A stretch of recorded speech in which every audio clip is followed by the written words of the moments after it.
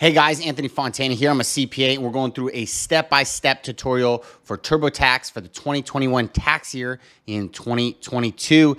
If any of the sections here don't apply to you, be sure to use like the bookmarks or chapters below to skip forward to whatever section applies to you or whatever you have a question on and maybe you want to see me run through it. All right, let's get to it. All right, you got to first start by logging in here. If you don't have an account, then you have to create one. All right, so we got to go through the fun, let's say, interview questions here with TurboTax. So let's go. Let's do it. So it doesn't really matter what you choose here. You can always kind of change this later. But nonetheless, I'm going to be going through like all situations. So I'm just going to check like all the boxes. But obviously, check the ones that pertain to you. So you don't have to kind of deal with the ones like if you didn't have stock sales, don't check the box because then it's going to prompt you later to enter in stock sales. And why kind of have to go through that process if you don't have that, okay? Let's continue. Here's three things. They're going to guide you on which product to buy. I feel comfortable doing myself. Maybe a tax expert can kind of help a little bit or hire the tax expert to do kind of everything. I'm going to say I can do it myself. It's going to give you the three products based on your answers. Okay, you can pay $120 or $200. So $120 to do it by yourself, $200 to have like someone help you along the way, or almost $400 for someone to do it for you. All right, so I'm going to do it the cheapest way here, DIY. All right, let's go. All right, so you're going to enter in some basic information here. Not much I need to say here. Okay. All right, how did you do your taxes last year? You know, if you did TurboTax, obviously they'll be able to find that there pretty easily. Or you didn't file, you can always check that too. I'm going to say I did mine myself last year. How do you feel about me? I feel pretty good about doing my taxes. Now let's talk a bit about your life. Are you single or are you married? Pretty straightforward. As of the end of the year is what they're asking. Single is what I'm going to check so I don't have to do anything for the spouse. Did any of these apply? Yeah, I'm going to say a college student, owned a home and paid rent. I don't know how that works. So I guess you could sell halfway through the year. Received stimulus and retired. I'm going to just check all the boxes here other than, you know what, might as well check the paid rent too. Let's get an idea of financial picture. I'm going to check them all here. I want to go through all these, but again, just go through what pertains to you, okay? I'm going to stay with, we got to hit this one too. Receive child tax credit payments. So you see, you could just always hit this more if you don't, and honestly, I feel like you should hit more just in case, man. Any of these do pertain to you. Like this HSA, I feel like a lot of people miss that when I file tax returns myself. Unemployment, Social Security, retirement, dividends, stocks, gambling, let's do it. Farm income, never done one of those returns before. You're off to a great start. There we go. They're saying, okay, these are the documents that we need to gather. Okay, we want to make sure we have everything when we're ready to file. All these different tax documents, okay? 1099s, W-2s, look at all of them. Tax breaks, 1098. Since I said that, they're like, hey, you probably have these tax forms. Go get them before we keep going. Money doesn't solve everything, but it helps. This year, this tax year, there are a lot of ways to get more money back. We'll find them for you this year, of course. This year, I like to also say these are the COVID specials. It's like a 2021 year thing only, which is pretty cool, I guess. It does help out for taxes. So child tax credit, you'll want to make sure, like if you got especially if you got the advanced child tax credit payments, those were payments that were made July through December of 2021, you would have received a letter from the IRS in the beginning of 2021. So, and that tells you how much you received and how many kids you had to get those payments. And you'll need to put that on this tax return because normally you get the child tax credit when you file the returns. But last year, COVID special, they increased the child tax credit and they gave half of it to you throughout the year's payments. So you have to kind of reconcile that. Now, if you like say you didn't get it and you did get it, it's just going to delay the process. Not like all of a sudden you're going to come into money. You're not. The IRS knows what they gave you. So, yeah, we just want to get it accurate because if you don't have it accurate, then again, it does delay the process of filing and processing your returns. If you don't have that letter, then you can always go on the IRS's website You could just search IRS Advance Child Tax Credit, and you could go in here. Let's see, there it is. And if you log in here, you'll be able to find out the exact amount that you were paid and that they have on file. There it is, that letter 6419. That's what they're saying here that we're going to need. Okay. The stimulus is kind of the same thing. You know, if you didn't get the stimulus and you should have got the stimulus, you'll get it on the tax return. But if you got the stimulus and you say you didn't get the stimulus, there's going to be delay in the refund process. So make sure that, you know, you put that accurate. If you don't know how much you got, this login information right here, when you log into the IRS's website, it'll tell you how much you got. Okay, so you can use that too. Child dependent care, yeah, they like up this big time for 2021. So make sure we do have the daycare information or the school's information of what you paid for daycare, the name, the address, and the tax ID of the daycare facility. All right, continue. Let's start with your personal info. Personal information, here we go. So you will need to put your name as it appears on your social security card, and obviously social security number that is associated to you or assigned to you. Let's see here. Well, social security number. All right. Let's see here. Occupation. You're just going to put, you know, what your occupation is. Are you a member of the armed forces? No, I'm not. Let's see here. Tell us the states you lived. I lived in another state. No, I'm going to say this is only a one state return, not a part year return or non-resident return. Okay. But if it was, it pertains to you, you check that yes box. What happens if I check? Oh, it's going to say, what's the other state you lived in and when did you move? Okay. Someone else can claim me as a dependent? No, I'm claiming myself. Are you legally blind? No. Preparing this return for a taxpayer who has passed away? Unfortunately, well, fortunately, no. That would be a bummer, but that does happen. I want to change the language. No, I'm going to use English as well. All right, I'm going to enter my social. Let's confirm your marital status, right? As of December 31st, 2021, you were single, right? Or any of the below, okay? Let's look at who qualifies as your dependent. Deal. So my child, I'm going to say I got one child here. Name is Baby Fontana. All right. And they were born 2020. There we go. COVID baby. U.S. citizen, yes. My baby is my daughter. Baby was disabled, passed away, none of the above. Adopted for 2021. Gotcha. Select none of the above. Okay, so if you click that adopted, there's a credit that you can get there. But nope, not adopted. Let's say 9 times out of 10. They're not. Did baby live with you for the whole year? Yes, baby did. Was all that time in the U.S.? Yep. Did the baby pay for more? No. I paid. Okay, continue. Let's get more information about baby. Do you have written or verbal consent with both parent of other parent who can claim? Yes, I do. Is the baby of this parent claiming baby per your legal agreement? No. Okay. So this is who gets to claim the kid is all based on court documents, legal, right? Legal agreement there. All right. So if you are the custodial parent, is the word here, from the court documents, but you don't want to claim the baby because, I don't know, you made a deal with your significant other and they get to claim him this year, you should fill out that form 8332 to give that to the non-custodial parent. That's what this is here. Okay, that doesn't pertain to me. Let's check if any relatives will claim baby this year. No, we're going to say no. No one else paid for more than half. I did all of the childcare and rent and all that stuff. This helps with qualifying. Okay, good deal. So now I get to put in baby's info.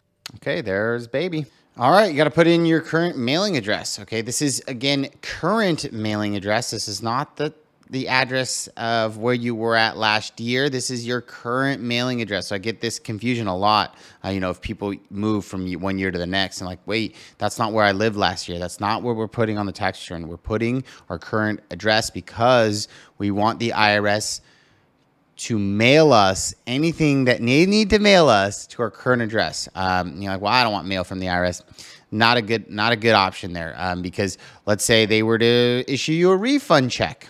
You'd want that mail, okay?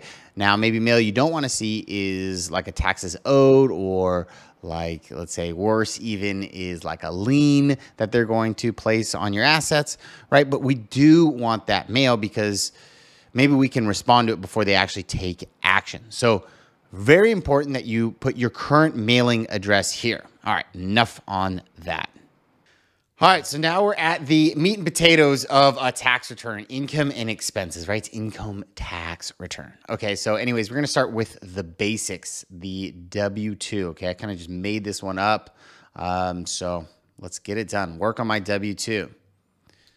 Okay, we can go ahead, enter in the EIN. You'll see that here on a W-2. It's right here. That's the EIN. So grab that, put it in there, hit continue, and then you can upload. Makes it easier, right? You can type it in yourself, or you can upload it from my computer. Well, since I made this BS one up, it doesn't recognize it. So I have to type it in myself. So if you do upload it yourself, regardless, you will want to double check that everything gets entered correctly, right? They do a lot on TurboTax, but they don't do everything, okay? You got to double check their work, all right? Anyways, I'm going to go ahead and enter this in. So if you're going to do the same thing I'm doing here, you can go ahead and follow along. If not, you can kind of skip ahead here because this will be some boring data entry here, okay? All right, company name, the address. I'm going to make this basic here. Newport Beach, sure. Why not? All right, wages from here, 40. I'm just reading directly from the W-2 here. Okay, maybe we can do something like this. There we go. All right, now we can get both on the same screen. Okay, 45,000 was Social Security, 2790. I get that question a lot. Why are those two boxes different? Well, generally speaking, that's like your salary that you got, and this is what's taxable. And in this case, because I put 4,000, well, that's a little off, huh? It should be 5. 5,000 here. I know that's a typo. That code D is like a 401k. You'll see that in a second. 401ks are non-taxable, so they take that out direct on your W-2. But nonetheless, of course, there's errors here because I just made this for this video here. Okay, Social Security tips, no Social Security tips on here. Dependent care benefits, if you have that, make sure that you get that in there. Do not miss that. That is important. If you miss that, you'll get a fun letter in the mail from the IRS, of course. I've seen those before. Okay, but then we have that 401k, right? The 4,000. We're going to say, okay, there's that. Add another item because we got it. This is real common also. The health insurance, right? Okay, we do have a retirement plan. Okay, 4, yes, we do. We have CA, STI, it's really common. State disability insurance, we all pay here in California. Okay, we're also paying California taxes. Just enter in, the number there. I'm just making up a bogus number, 40,000. Okay, and 1,200 is what I paid in state income taxes. No local taxes, we hit continue. Okay, that looks good, It's telling me, is this correct? Because they're off. They're not 100% accurate. All right, there we go. Refund so far. Thanks for letting me know, TurboTax. Deal. Let's see. Check for uncommon situation. Okay, so if this is, any of these pertain to you, you got to check the box here and fill these out. All right, but I'm going to say none of them apply. All right, there it is. There's my W-2. And we're good to go. That's the W-2s are easy. Should be pretty straightforward there, all right? All right, on to the next section here, the self-employment income and expenses, okay?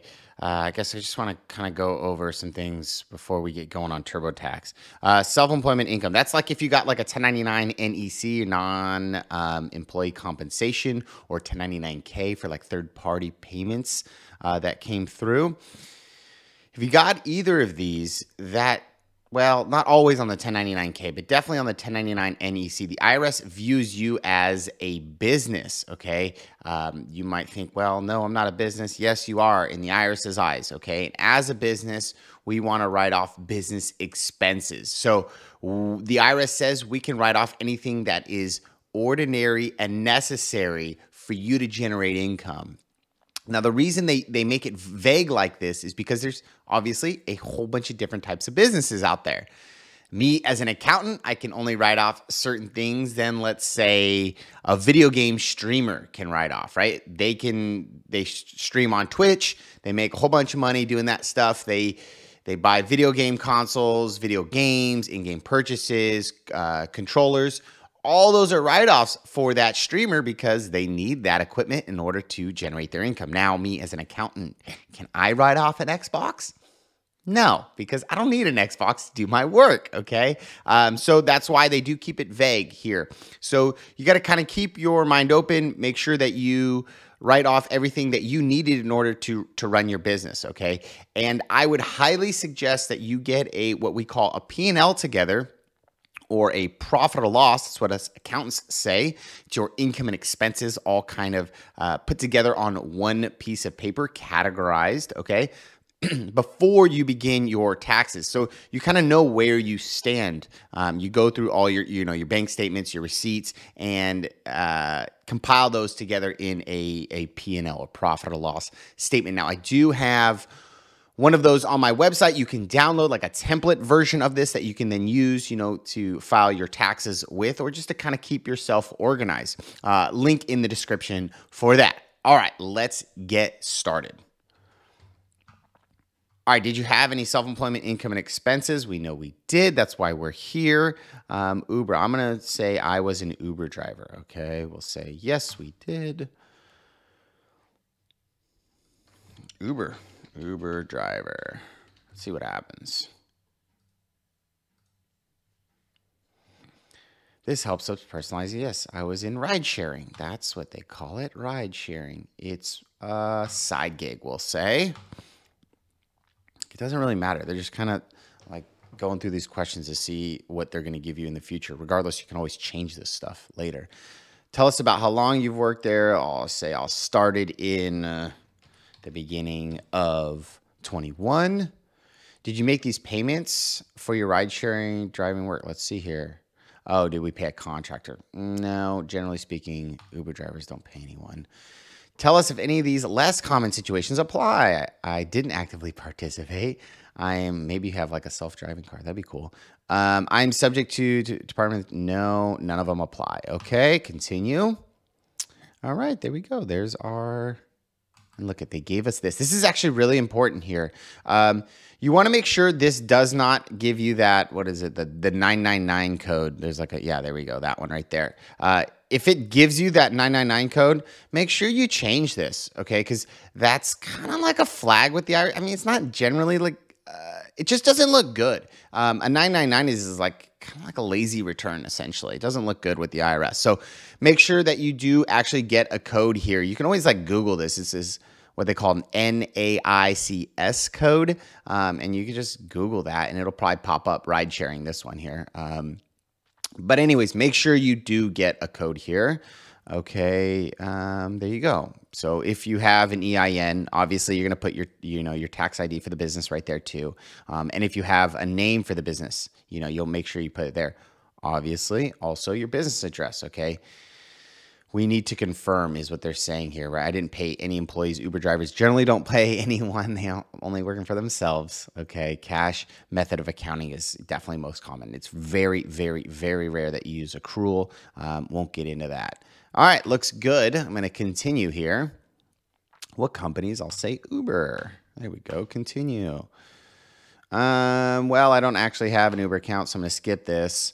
Let's enter your income from there. So I got a 1099 NEC and one of those 1099Ks for their other incentives. Well, it doesn't give me the option, but okay. I'll say I got both.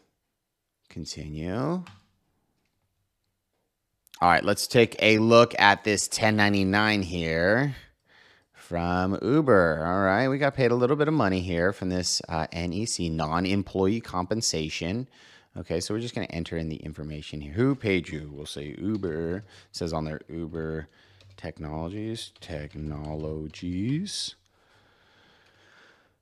How is your payer's federal ID formatted? We'll say it's like this. It's an EIN, and that would be right here. Oh, look at that. Of course, it got all mixed up, but it would be right here is where that is, okay? And I'm just going to make this up because I don't have it. It's 9. Okay. Non-employee compensation, box 1 right here. That's where we're going to put there. Okay. So this is 984.84. There's no taxes withheld, and neither of those boxes are checked. Continue.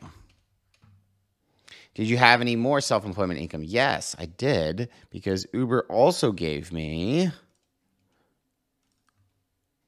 one of these guys here. 1099K. Okay, so which has some other income on there. So we'll say that one, other self-employment income. 1099K. Amount on there, we'll see here. And on this one, you're using box 1A is the gross amount, okay? All these other boxes here is just like a per month is what they're doing. Okay, so you'll see box 1A is a combination of these two numbers here. Okay, so we just worked 2 months and we made $3,400, 3423.6. Continue. All right, did you have any more? We'll say no, that's it. That's all I got, the 1099K and 1099 NEC. Those are very common with Uber drivers. Next up, claiming your expenses. Okay, we know we can claim anything that's ordinary and necessary to generate income, and Uber definitely has some common expenses for driving your car, ride sharing. All right. I kind of went through that quickly. Let's see, what did they say here? No.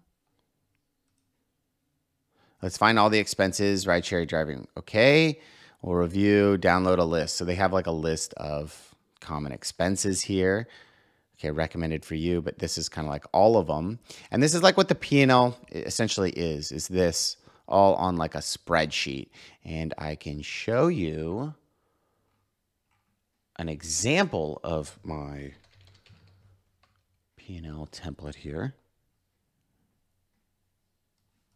Here it is, okay?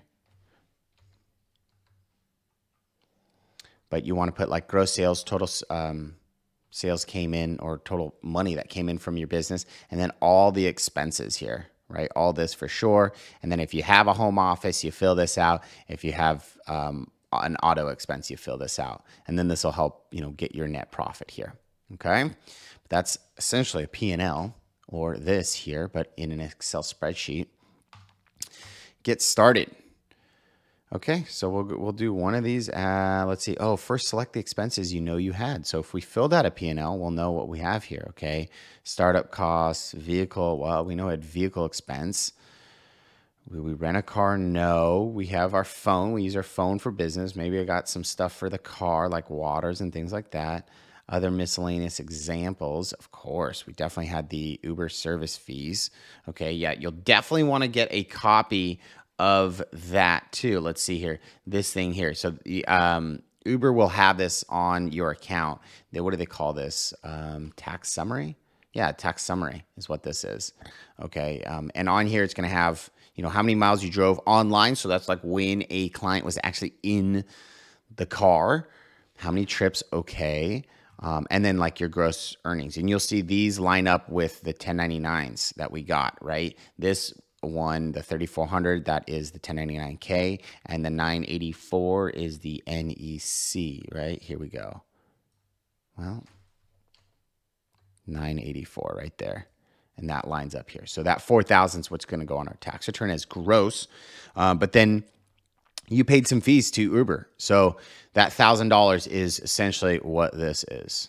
Okay, so we definitely want to make sure we account for that. We don't pay tax on that money because we didn't actually get it. All right, less common. This is a good option to click here. The less common, regardless, again, what business you're in, they're going to have their recommended ones. But then, you definitely want to see all of, look at that. They have pages of this here. So you want to make sure that you do go through this to make sure any of these, if they apply to you, you check the box so you can write off that expense. Okay, I'm going to keep this kind of short here. So I'm just going to go with the recommended ones. But if any of these do apply, like assets, okay, for sure, you're definitely going to want to put your assets in there, and we depreciate those, okay? Let's see. I'm just going to kind of quickly go through this here. Commissions, contract labor. If you hired anyone and paid them over $600 at the beginning, we did kind of go through this, but if you paid them over $600 for the year, you should be sending out a 1099, okay, to that individual. Now, you would need to collect what we call a W-9 from them. That's one of these here, right here. This is this right here, okay? And if essentially if they're checking this box, they have their name, they put their social on here, you paid them over $600 total for the year, 1099 needs to be sent out, and the actual due date for that is January 31st, okay, of the following year. So if you paid them over $600 in 2021, we're a little late now, but it was January 31st of 2022, and so on. So if you pay for 2022 over $600, the due date is January 31st, 2023.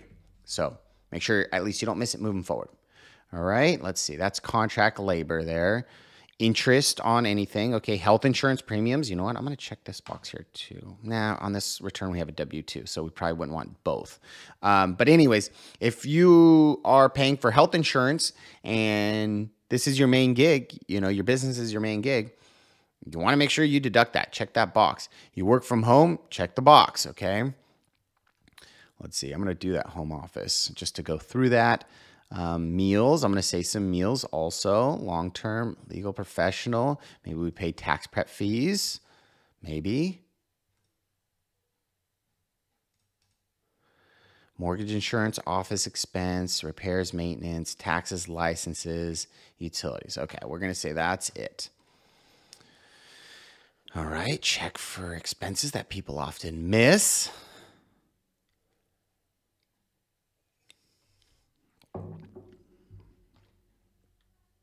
Come on, computer. Do you have any startup costs? Okay, so like if you paid for anything before you actually started your business that you use in your business or used for the business, obviously you check the box. You want to write it off. In this case, I'm going to say no. Did you rent a vehicle? No, I use my own car. Okay, keep going. Let's see here. All right, so let's start with the vehicle. This is like the big one for Uber drivers. Okay, and if you see again on my spreadsheet here that I have for like a P&L, I have that auto expense, and this is kind of like the main, those two right there are the main figures that we'll need, okay? Business miles driven and then total miles driven. That gives us a percentage, okay? Or we take the standard mileage. We'll go over that. I know it'll go over in a second. Did you use your car? Yes, we used our car, and we're ride sharing. I had a Honda. It doesn't really matter what you put here, but you know, you definitely want to try and make it as specific as possible. Select the type of vehicle. This is a car under 6,000 pounds. When did you start using the vehicle? Beginning of the year. Continue. Tell us about the owner of this Honda. I own the car. Okay, that's most common. Was this Honda available for personal use? Yeah, this is my only car. Did you? So I did use it for grocery store runs and the gym and visiting my mom, stuff like that. So we would put, you know, it is personal. Did you have another vehicle? No, this is my only car that I have. Did you keep track of miles you drove for your ride sharing driving work in this Honda? Yeah, I tracked the mileage. So this right here, you'll see, right? That's why this thing is important. This did track your miles. But keep in mind, this only checks miles while someone is actually in the car. If you, let's say, take someone from one place to another, and then you're sitting there and you're trying to look for another person to pick up here, and then you find someone and that other person is, let's say, 5 miles away. So you have to drive from there 5 miles to pick that other person up. That 5 miles is not getting accounted for here. Okay, so you have to make sure that you do account for those miles where you don't actually have someone in the car, but you are going to pick someone else up. Okay, so this is not all the miles. This is definitely not all the miles we can claim, but for sure we should be able to claim this, okay? So we're going to say, yes, we did track those. You know, what happens if we say no?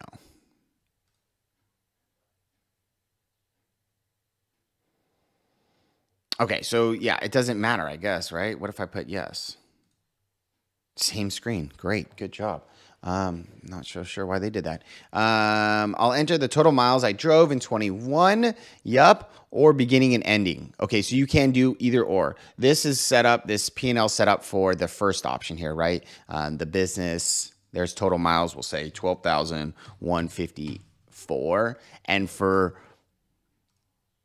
sorry, that was total miles. And this is the business miles here, 1110. And I'm going to say maybe double that because we had to drive a whole bunch more between clients to pick people up times 2. There we go. Easy enough. 2220.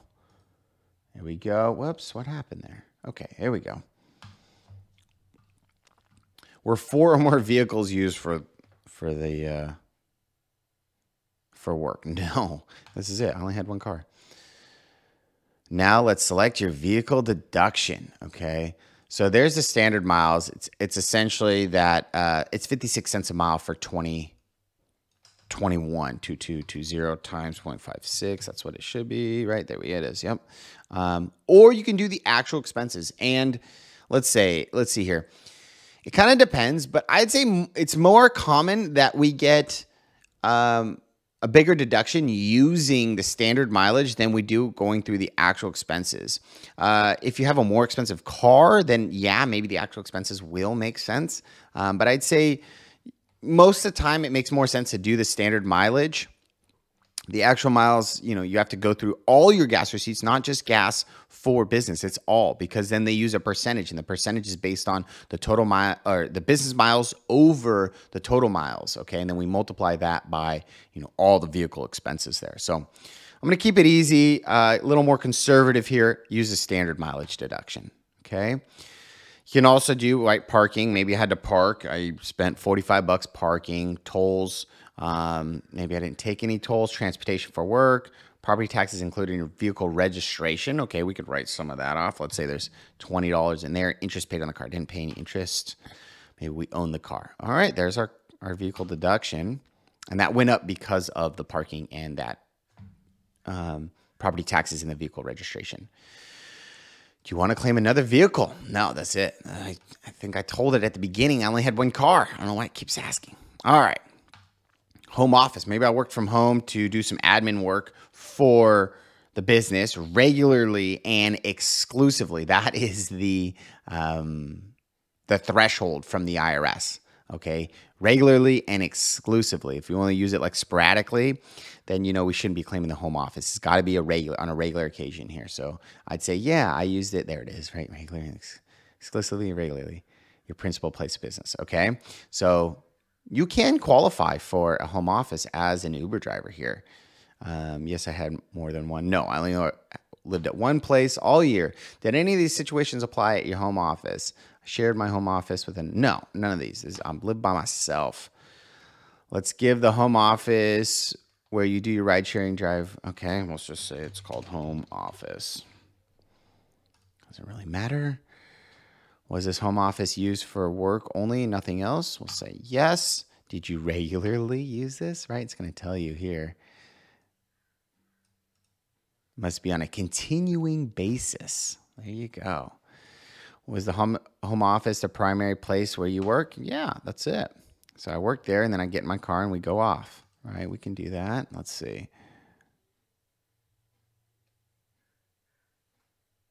Yep. Okay. If we say no, did you meet with patients, clients? No, we didn't. Is this home office a separate? No. Continue. It's going to say you don't qualify.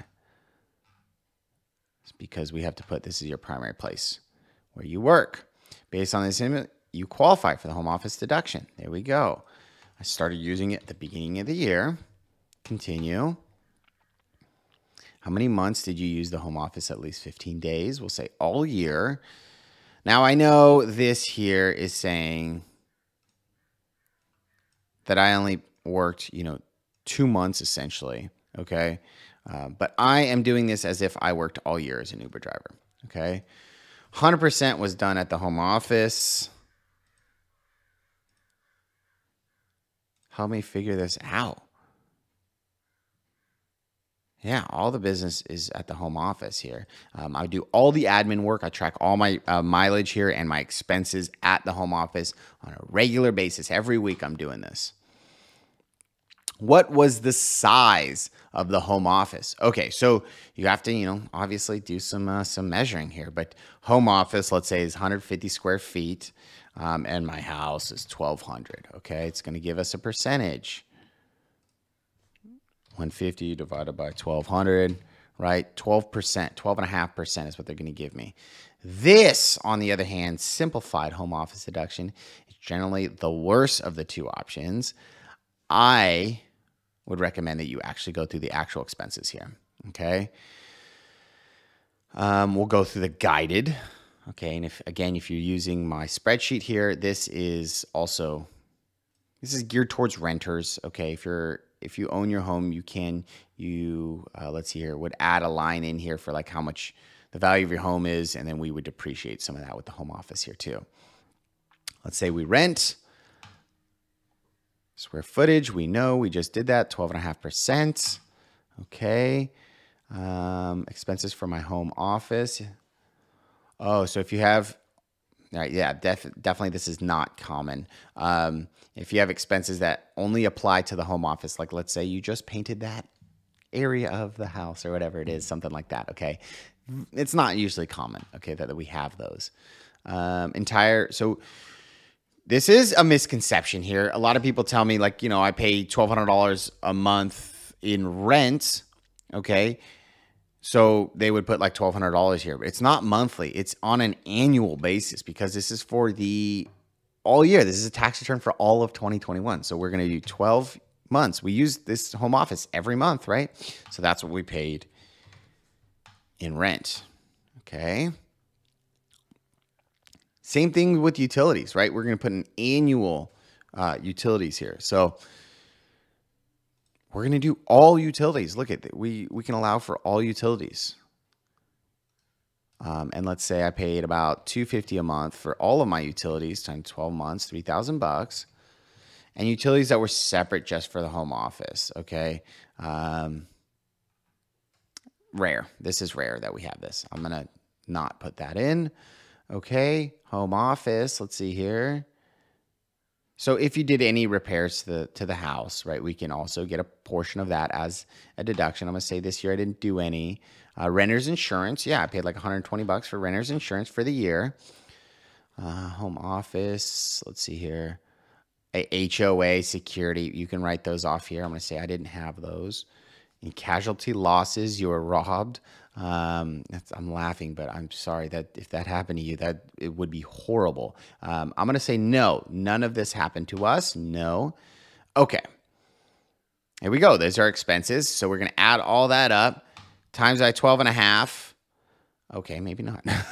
Depreciation for your home office computer, right? So let's say I definitely have a computer. Wait, what just happened there?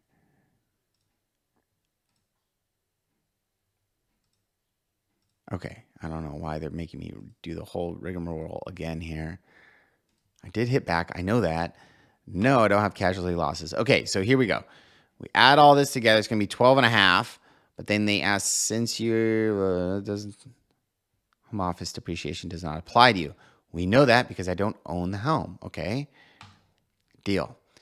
So there you go. That's way higher than that simplified amount. So it's 12.5% times, the $14,000 for rent, the $3,000 for utilities, and the $100 for the insurance. Okay, that's what that is. Whereas if you remember, this simplified version was like $700. So a lot more. I always recommend that you actually go through the actual home office expenses. Okay, communications, you would want to put like, let's see here. We'll put our phone here that we paid like $100 a month for 12 months, okay? I'm not going to go through all this other stuff, but you can definitely write that off, okay? Let's see here. Supplies, maybe I bought some, water bottles for the car, air fresheners for the car, things like that. Maybe phone chargers too for the car. I would just lump those all into one line here. There's no need to kind of like go line by line here. And that's why I would use a P&L here. I'd go through, supplies, and I'm just going to tell that. I might make, a separate spreadsheet here, supplies, and then say like my phone bill, and anything else that I have here. All right. So there we go. Let's see here. Supplies. I'm going to say, I don't know, $400. We'll say $442. Okay. Round numbers, typically, they look and smell a little fishy to the IRS because generally speaking, when you go buy things, they're not like, $100 even. There's always tax, and you're never paying, a round number like that. So when you put that on the tax return, keep that in mind.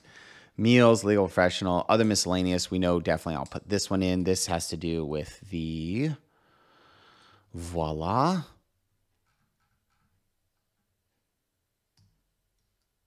$1,096. We'll get that on the return. $1,096. Oops. This is Uber fees. Oh, nice. Continue. All right, I'm just going to say that's it. You can always add expenses, right? Like I said before, you might have checked those boxes, but you can always go back and look at more and then hit this less common one, right? And then kind of go through that. All right, but I'm not going to go through that right now.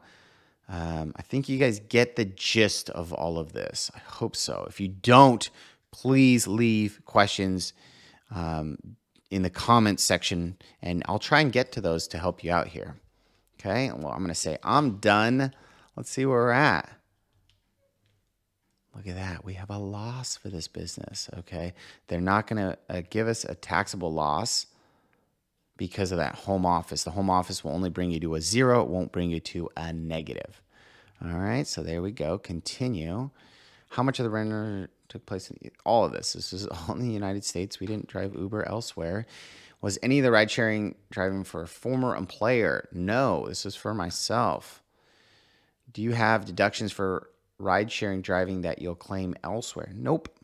This is all just for the business. All right, run my free check. Here we go. They're going to say audit risk is low. Okay, this is good. For someone who works in ride-sharing to home office expenses. Okay. Low, but we can definitely do this. Okay, nonetheless. All right. Home office with the ride-sharing makes sense. We just say this is all for admin is essentially what we would do.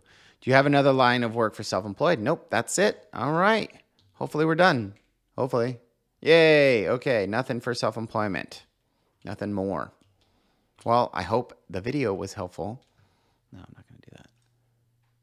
All right, on to the next section. Got unemployment? Here we go. Did you receive unemployment? Yes, I did. That's why I'm here. Okay, where did you get your benefits from? The government.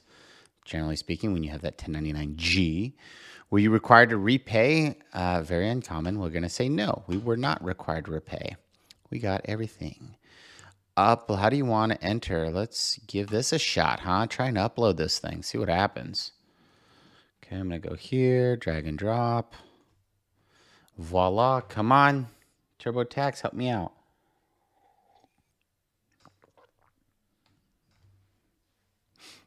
All right, here we are. Oh, look at that. Wow, it worked. Awesome. Okay, we want to double check with our 1099-G with everything that's correct here. Okay, make sure they did this proper. 9-4. Okay, so we're looking payers right there. That's where it would be. This is a California one. Okay, but these, I guess, can look a little bit different, but generally they're the same here. So we want to make sure that this number matches that right there, and then the name here with the address. Right, and that's fine right there. The P.O. box, right there we go. That looks fine. We're going to say continue. Let's make sure they got this correct. Okay, we're going to zoom out a little. Okay, that's right, 8250, right, 8250. And federal income tax withheld, box 4, they got 0. Incorrect, look at that, 495. So obviously this upload thing can have errors. So you want to make sure that you do check that because that's important, right? You paid almost $500. Well, in this case, we paid $500 in taxes already. Don't want to pay that again, okay? Let's see. There's nothing else, at least on this one. But you'll see on this one here, right? We got unemployment and PFL, paid family leave too. So it's only accounting for this. We do also need to account for that. So we want to make sure that we're going to add that in here in a bit. But as far as state, there's nothing with the state. State of California, thank God, does not tax this. So there's nothing with the state here. So that's that. Has some info that doesn't go there, right? There's that 824. that we saw down here, okay? RTAA payments. No, that's not right. It was not in box 5. If you see here, it's actually in a separate 1099-G on box 1. So they did this incorrect, but that's okay. We're going to hit continue. Thanks. There's my refund. Good job. Okay. And then I'm going to do another 1099-G because it didn't recognize that one from before. I'm going to do the upload again feature, but I'm just going to change the amount so I don't have to so I have to input all the name, EDD, the taxpayer social, or sorry, the EIN of California, right? So payer's federal ID number. There we go. EDD, that's all correct. We know that. It's the same. This obviously changed because 824 and 0 taxes held on this. So we'll see. 824. All right. Continue. And we know this is wrong, but that's okay. Continue.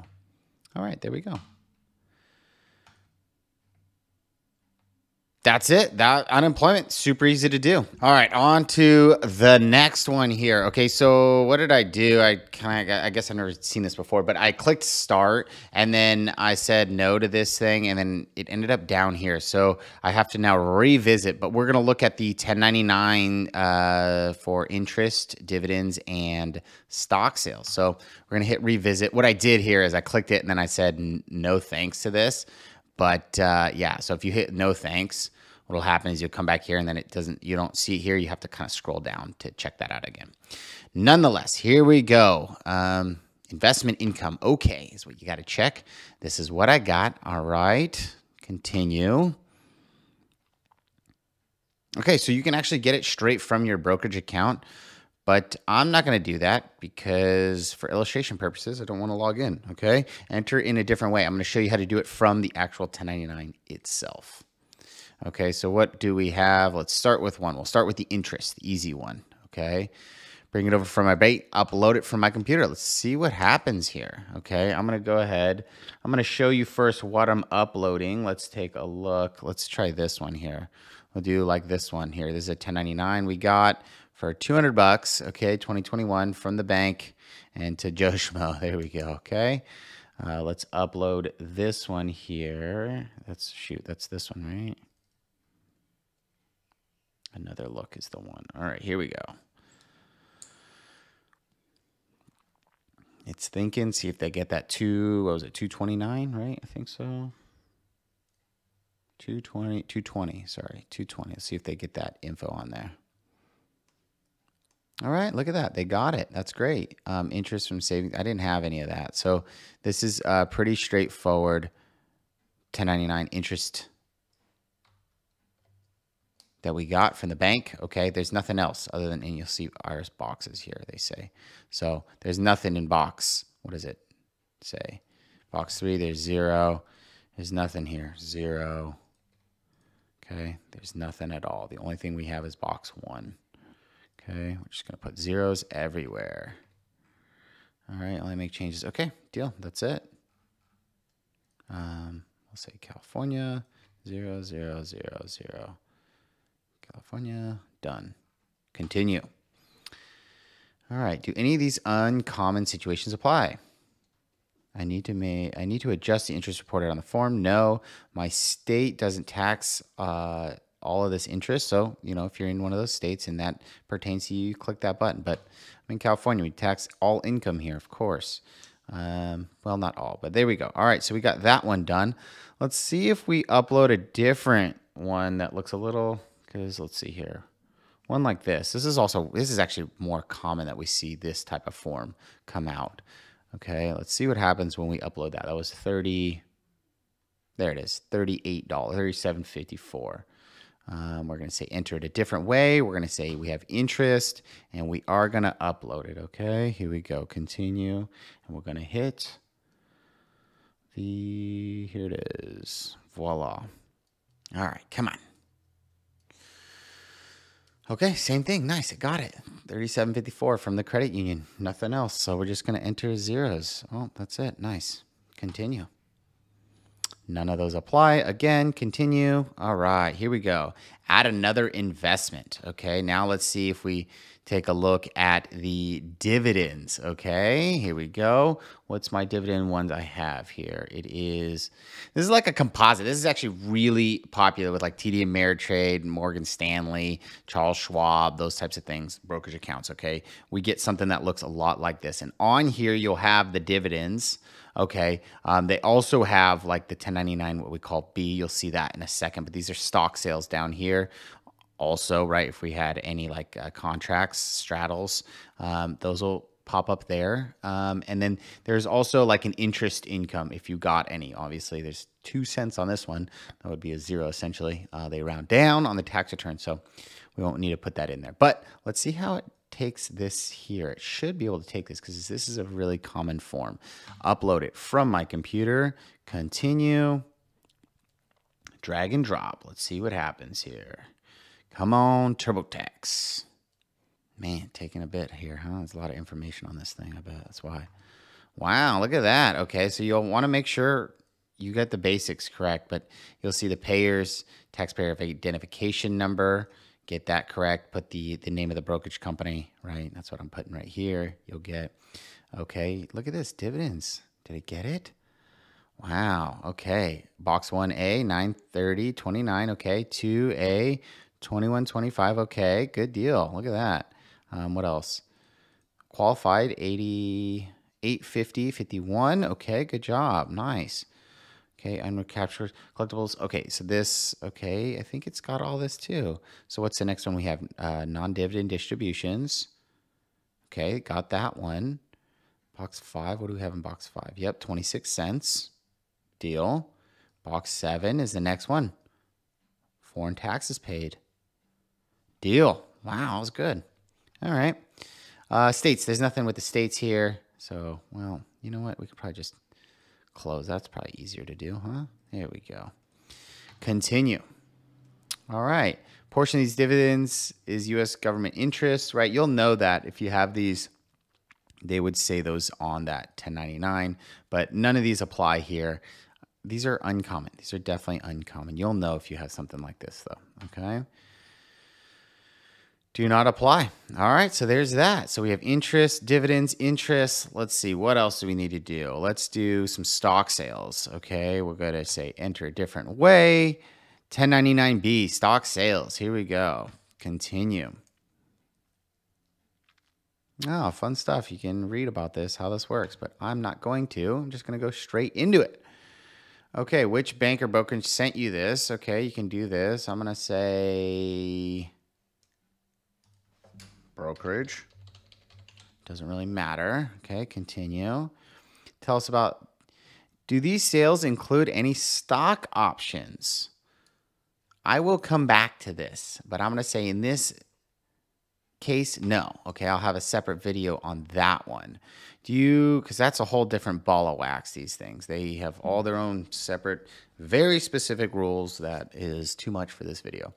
Do you have more than 3 sales? I'm going to say yes. Yes, we have more than that, right? If we take a look here, right, we have, this is like the summary here of all the sales, okay? But if we keep scrolling, right, we'll see all the individual sales themselves. And there's a lot, right? There's a lot of sales. Okay, that was it. But each one, that's a sale. That's a sale, right? These are all date disposed. Okay, there's that. Do these sales include any other types of investments? Land, collectibles? No, they're all stocks. Did you buy every investment listed? Yes, I did. Then none of these were gifted or inherited. Okay, there's separate video for this. It's like a whole different ball of wax for that thing. Sales section total. So you can either go one by one on the, let's see here, stock sales, or you can do these for the totals, like the summary here. Generally, I like to do the totals, but sometimes it's more beneficial to do the one by one, okay? But I'd say 9 times out of 10, I'm just going to do the summary here. Okay, for entering, okay, we get it.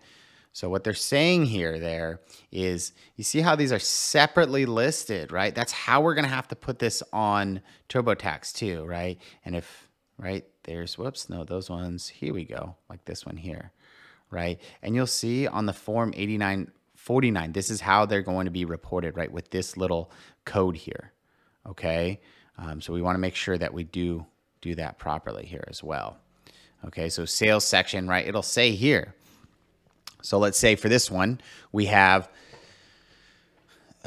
short-term basis is reported to the IRS. So that's what we'll click here. Short-term basis is reported, and that's what we're doing. Proceeds. How much did we sell it for? 41, 49, 62. Okay, and cost basis, right? How much did we buy this thing for? 2469.18. 2469.18. There we go. Continue. There it is. Add another one because we have another line here. This one we're going to use, let's see here in this example. This is long-term basis is not reported to the IRS. Okay, so we'll say long-term basis is not reported to the IRS. How much did we sell it for? 2113.51. 2113.51.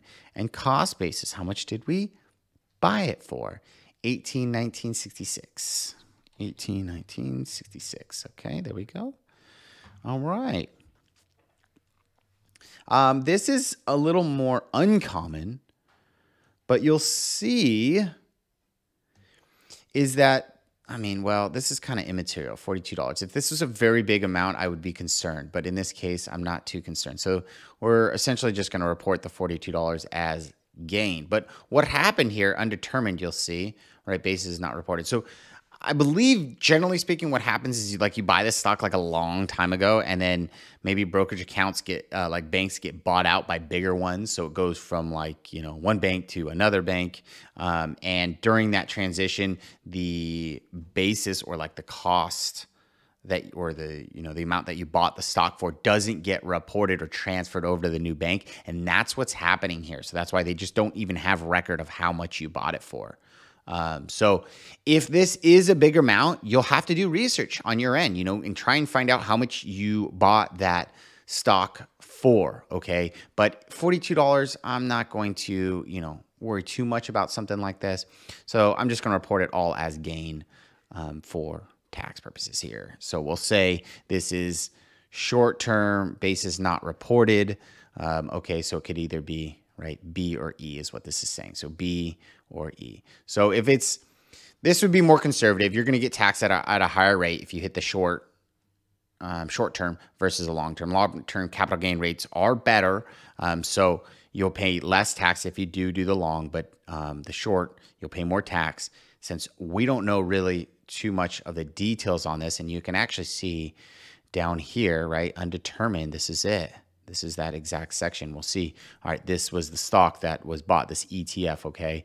Proceeds, how much did we buy it for? When did we acquire it? We don't know.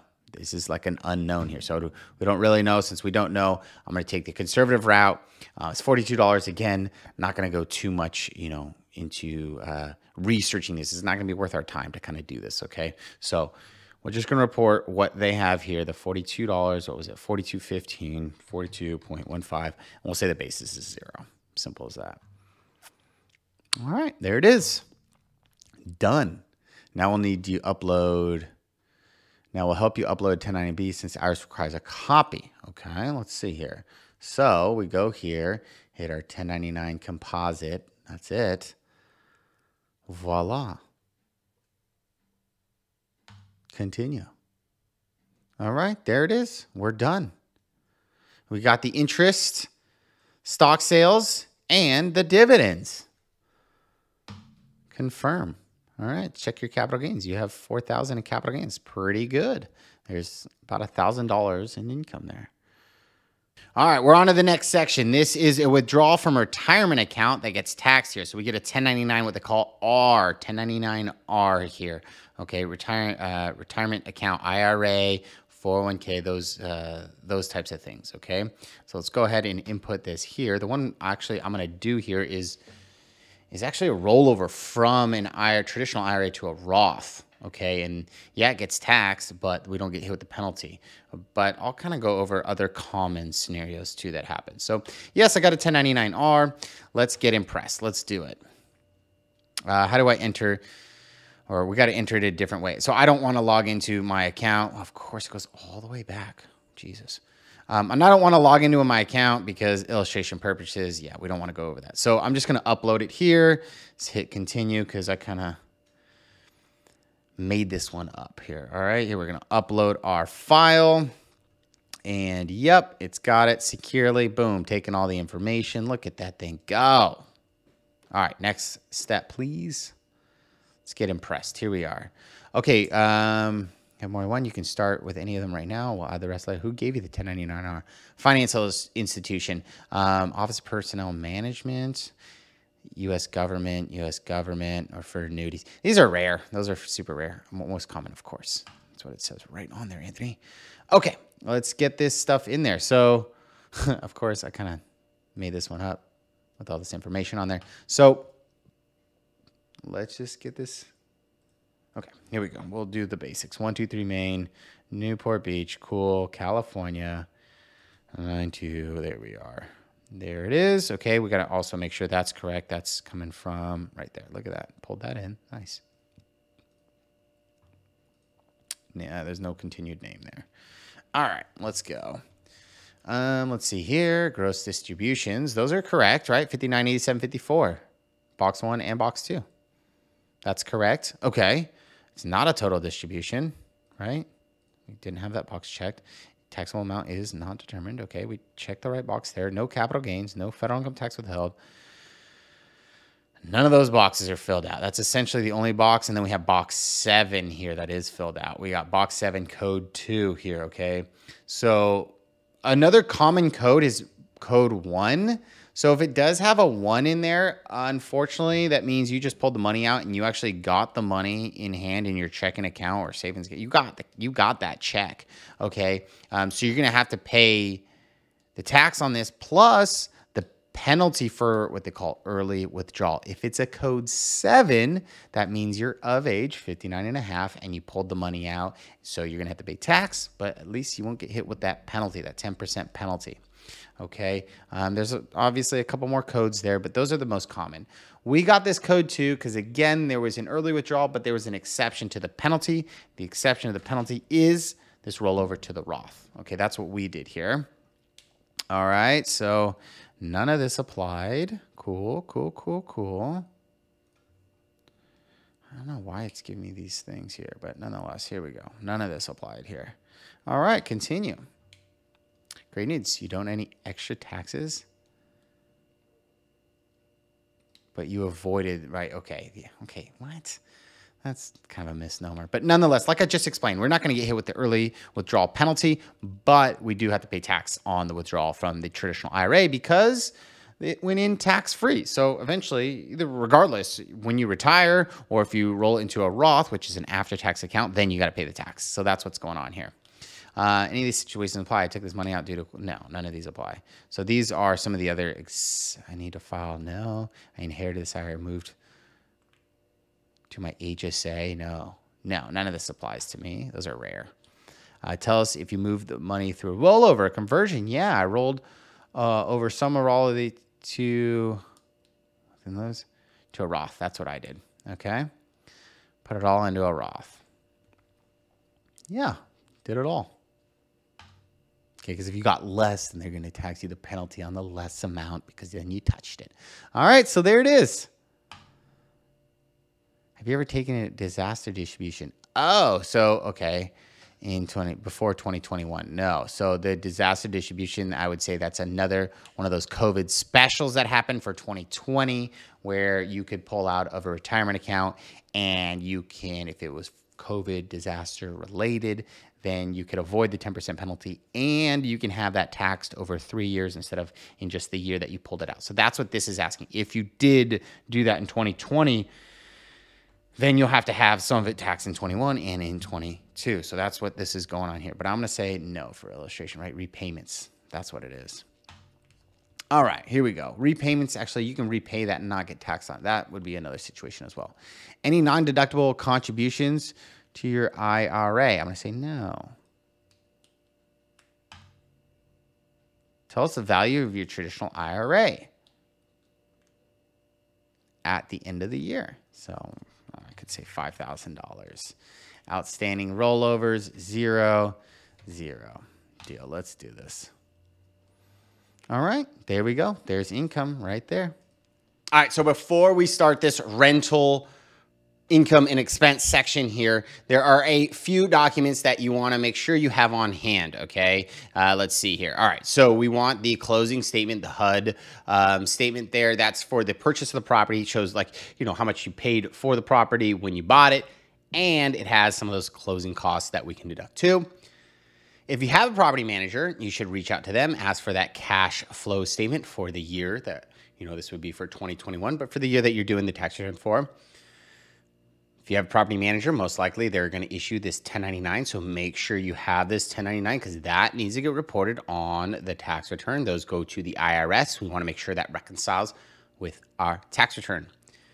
If you have a mortgage, you'll need to reach out to the mortgage broker to get that 1098. Has the amount of interest, mortgage interest that you've paid. We can deduct that on against the rental income.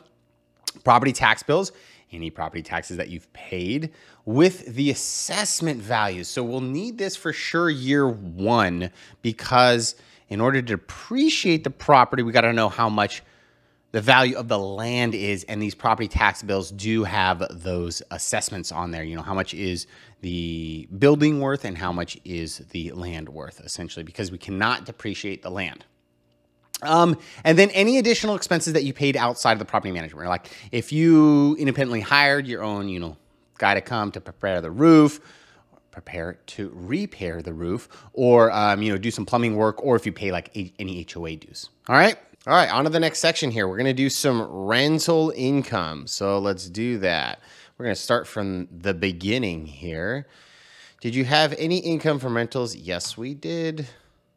All right, here, we're going to do a rental property, not royalties. Okay. We'll start with some basic info. Example, property nickname, rental property, say Main Street. I don't know, Main ST. There we go. All right. Yep, it's 123 Main.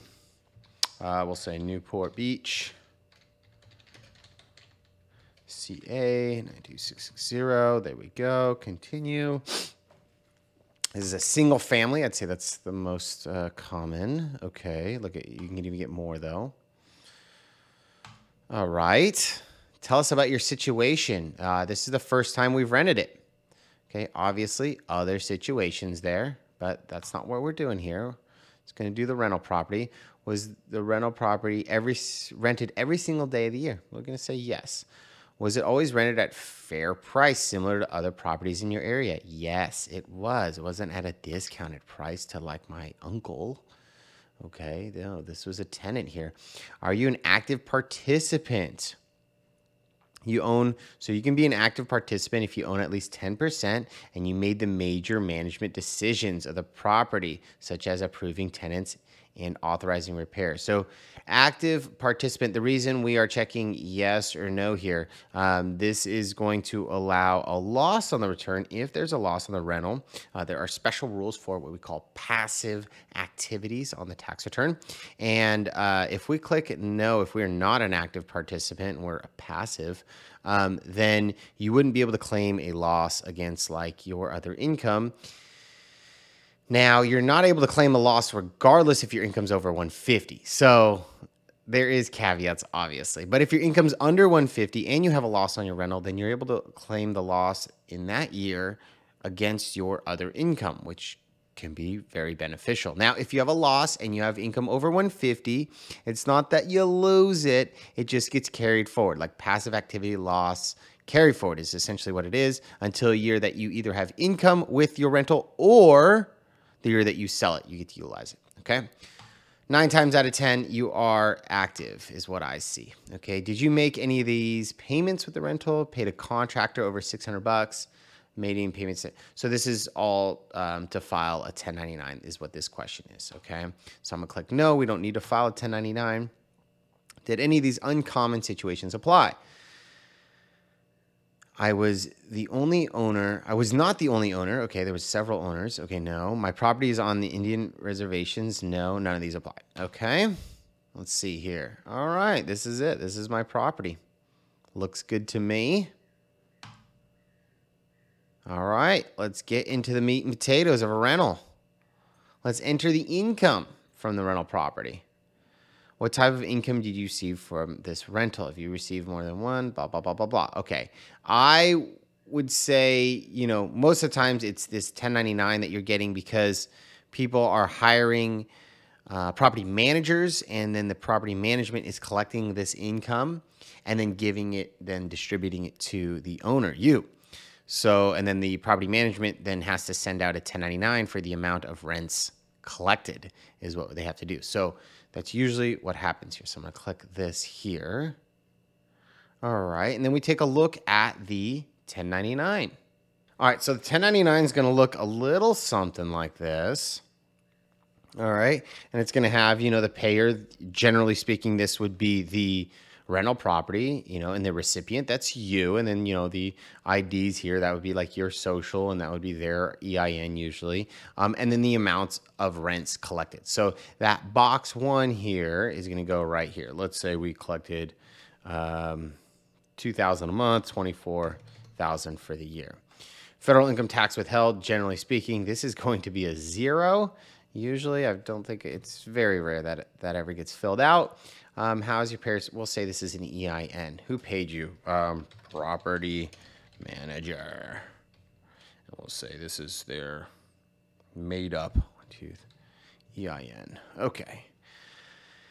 All right. And obviously you're going to check those, but those are rare that we check those. Okay. There's that. So that's the income section. Easy. Did you have any more income? Nope. That's it. That's all we had. Now the expense stuff. This is the fun part here. Okay. Expenses and assets. I kind of went quick there. Let me go back. Can we go back? Yes. What does this say here? Before we start, take a moment and understand the expenses versus assets. Expenses, essentially, you can take in the current year. Assets, we have to depreciate over the life of the asset. Okay, whatever the IRS kind of determines on that thing. Okay, so that's generally what this is saying. Okay, cost to buy, improve rental, like the property itself, or additions and furnishing. That's what assets would be. Okay, what expenses, assets did we have? Deal. We'll say, we bought the property. Of course, that's an asset. Let's say we did like a roof too. We'll do one of these improvements. We paid property taxes. Social Security, we didn't have any of these taxes. No. Insurance, had to pay like a homeowner's insurance on this thing. Repairs, maybe we did some plumbing, cleaning. Yeah, I had to clean the place. We hired a cleaner. Okay. Mortgage interest. Yeah. Okay. We got a mortgage on the property. Gonna want to expense the interest on that. Utilities. Maybe the tenant is liable for. Supplies. Maybe we didn't have any supplies. Vehicle. See, you can even write off an auto expense against your rental. If you're driving, right, to do business for your rental property, those miles would be deductible. Okay. We'll click that here. Management fees. Definitely paying a manager. Okay, professional legal fees. We had to do some tax prep. All right, we'll do that. Advertising, we're going to pass. Commissions, travel, not auto. Maybe this is like an out-of-state rental. You had to fly to get there. Miscellaneous, learn more. What else do they have here?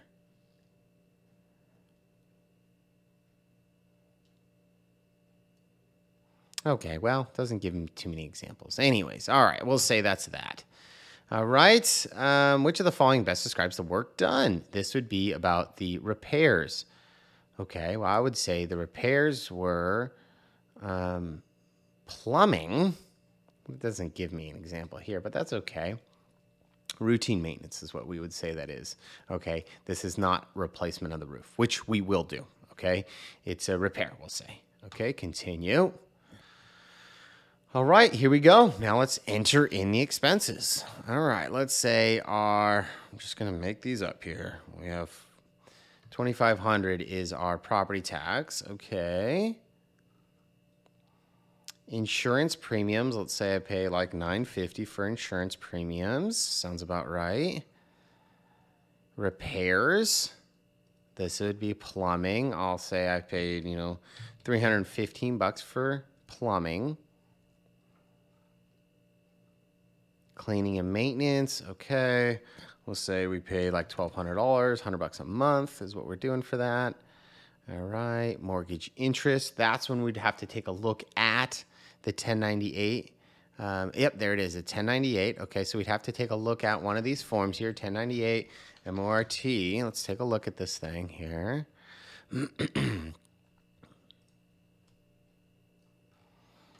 Okay, and this is what this generally is looking like. You're going to put this box 1 right here into this right here, interest paid. Let's say we paid $5,000, and the lender is mortgage bank. All right. If you paid more, right, they have some more additionals here. I paid more than what was shown in the 1098. Maybe you had a private lender, okay, that doesn't issue the 1098s. Did you refinance? I'm going to say no, we didn't refinance. If you refinance, that means you're going to have an additional 1098, right? Because there would be 2 separate loans there. Vehicle, look at this, rental. Did you use your car or truck for the rental property? Yes, I'm going to say we did. Okay, we'll say car. What type of vehicle? This is an auto under 6,000, most common that I see. We'll say at the beginning of the years when we first started using it. All right. This is my car. Was car available for personal use? Yeah, it was my car, not just a rental property car. Did you have another vehicle available for personal use? We'll say, no, this is my only car.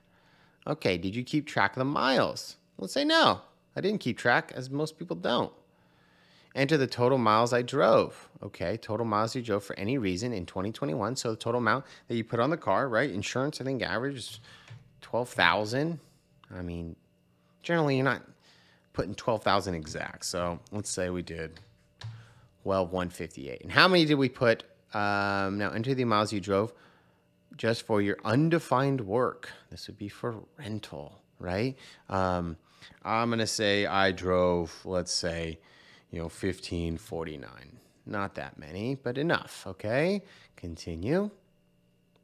Were there 4? No, I've already said before. I only have 1 car. Based on the miles you drove, your standard miles, nice. I'll take it.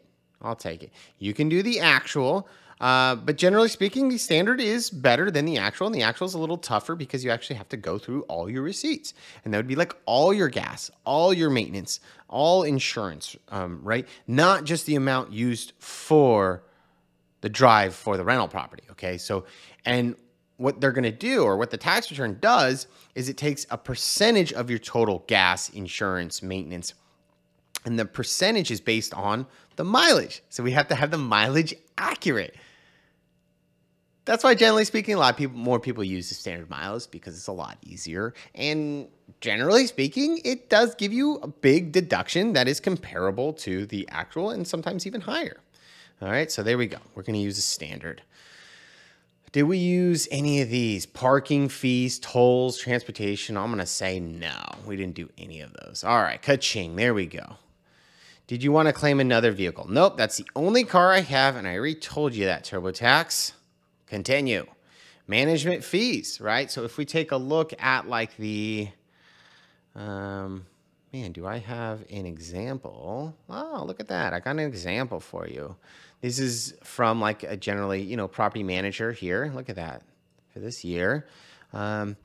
And this is what they'll call like a cash flow statement. So you want to get a copy of this from your property manager, and this will have some of the expenses that they have spent on, okay? So before they paid you, essentially. And you want to account for these. So you look at that. They have a couple here. Okay, so this is obviously, you'll want that management fees. So we'll use that, $11.39. Deal. Continue.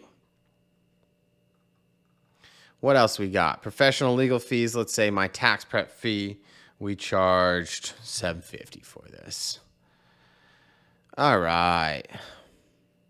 New rental okay, so that's probably the easier stuff. Okay, expenses against the income. Now the tougher thing is probably here, right? We need to get some depreciation. This is an asset, right? We don't get to expense the whole amount or the whole cost of the rental property year 1. No, the IRS does not allow that because it has a useful life of what the IRS says, 27.5 years. So that's where we get what they call depreciation expense. Tell us about your rental property. Main Street rental. Was this property your residence? No, this is just a rental. Did you purchase this property? Yes, we purchased it. Okay, we'll get some details. Let's do it. So here we're going to need, right, that HUD statement here. Generally speaking, that has most of the stuff that we need. Receipts for any home improvements. Okay, like a property tax bill.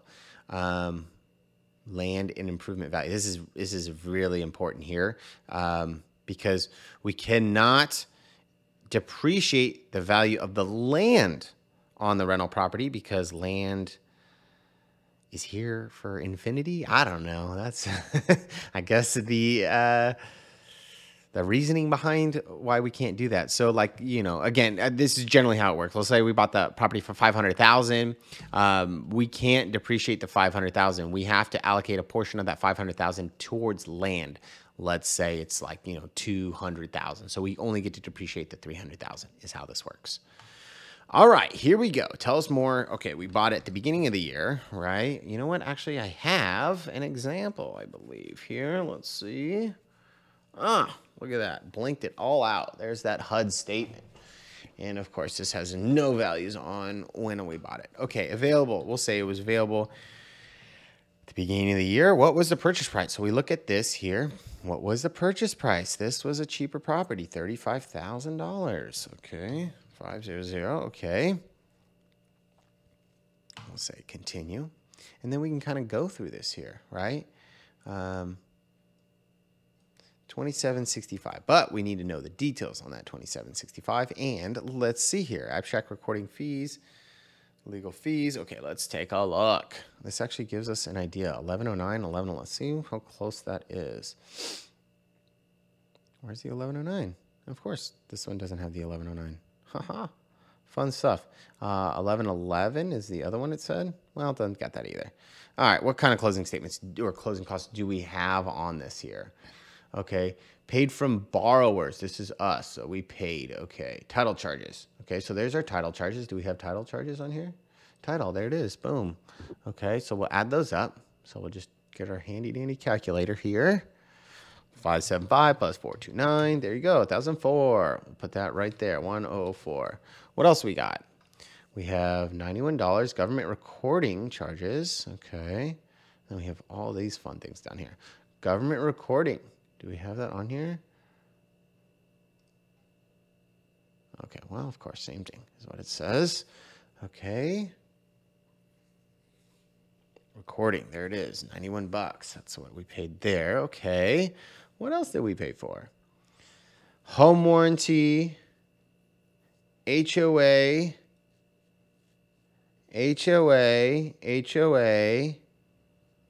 transaction. Okay. Escrow paid. Escrow pad? Whatever that is. Okay.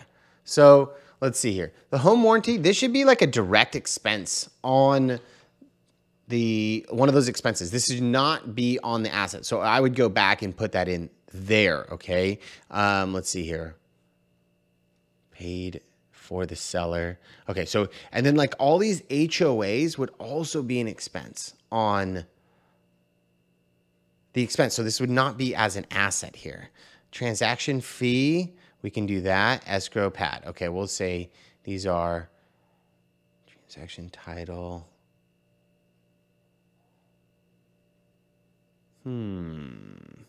Exactly are these ending up? Transaction fee, escrow pad.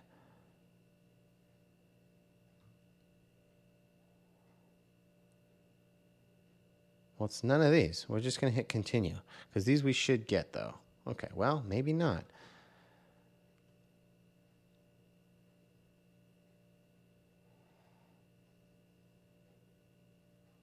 Man, I'm not exactly sure where in TurboTax these are supposed to go here. Transactions, fees, we should definitely get these both in there. 295 plus 200, 495. You paid for the seller. Definitely didn't pay those for the seller. Transaction stamps, title insurance, land insurance, no. We're going to add that into these abstract and recording fees. So 495 plus the 91. There we go. 586 is what we're going to do. Okay. Continue. What improvements did you make before renting out the property? I'm going to say we replaced the roof and we paid, I don't know what that cost, $3,000, probably more, but I don't know. Continue. These are uncommon, okay? Energy credits. This is pretty cool. So you can do like energy credits. This would be for,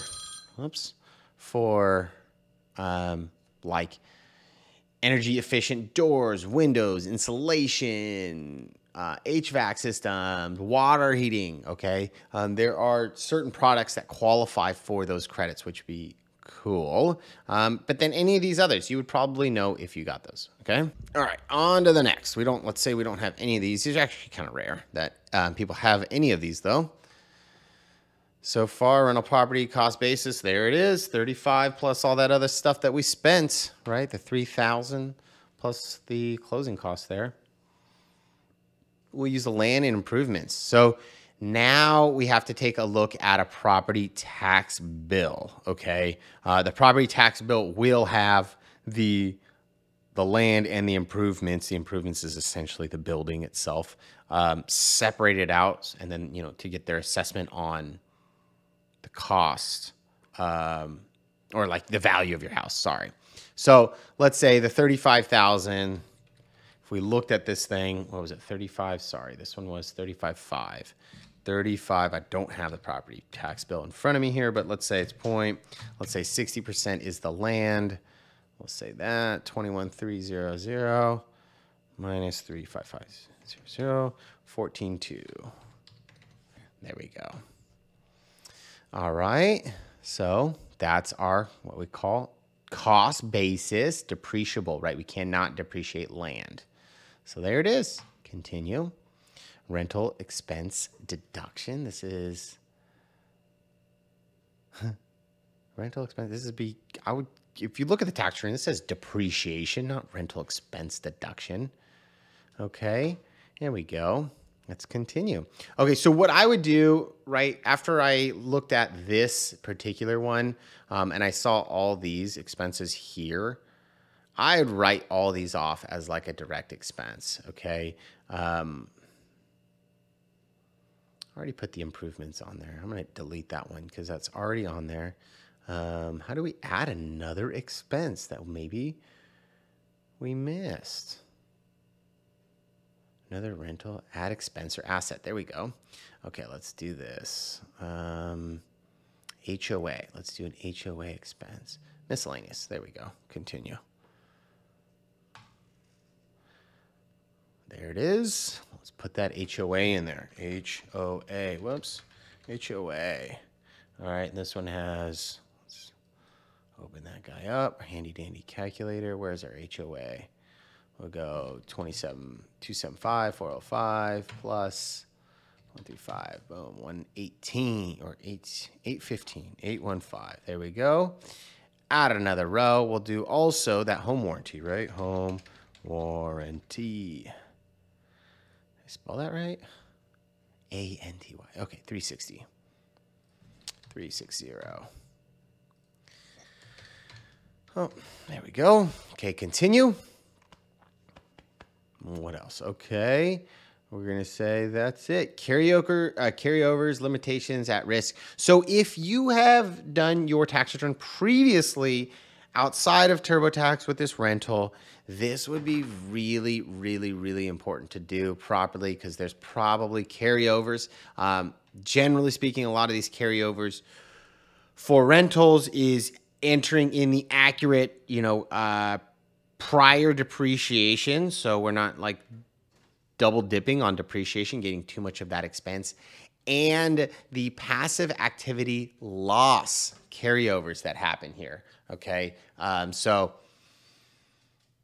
those are a little tricky, believe it or not, but nonetheless, they would be really important to make sure that we carry over properly, so when we go to dispose of the property, we have the correct basis, and we do utilize any of the passive activity loss that has not been realized previously.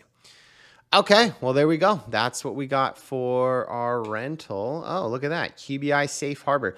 Qualified business income is what this stands for. Oh, of course, there it is. And they got a nice little link on what is that stuff, okay?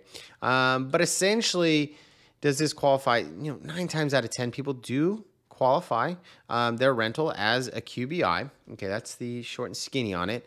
What is this? So they're going to have like all these rules here to do the safe harbor. What's going on? Okay. No, yes. Okay. So perform 250 hours or more in rental services across all properties. So part of that 250 hours for the year is kind of like checking in on property management, fixing anything or, the drive time, anything related toward that rental. Okay. 250 hours is that requirement. And what is 250 hours? If you do 250 divided by 365 days, that's less than a half hour a day. Let's say 52 weeks. 250 divided by 52 weeks. That's less than 5 hours a week. Okay.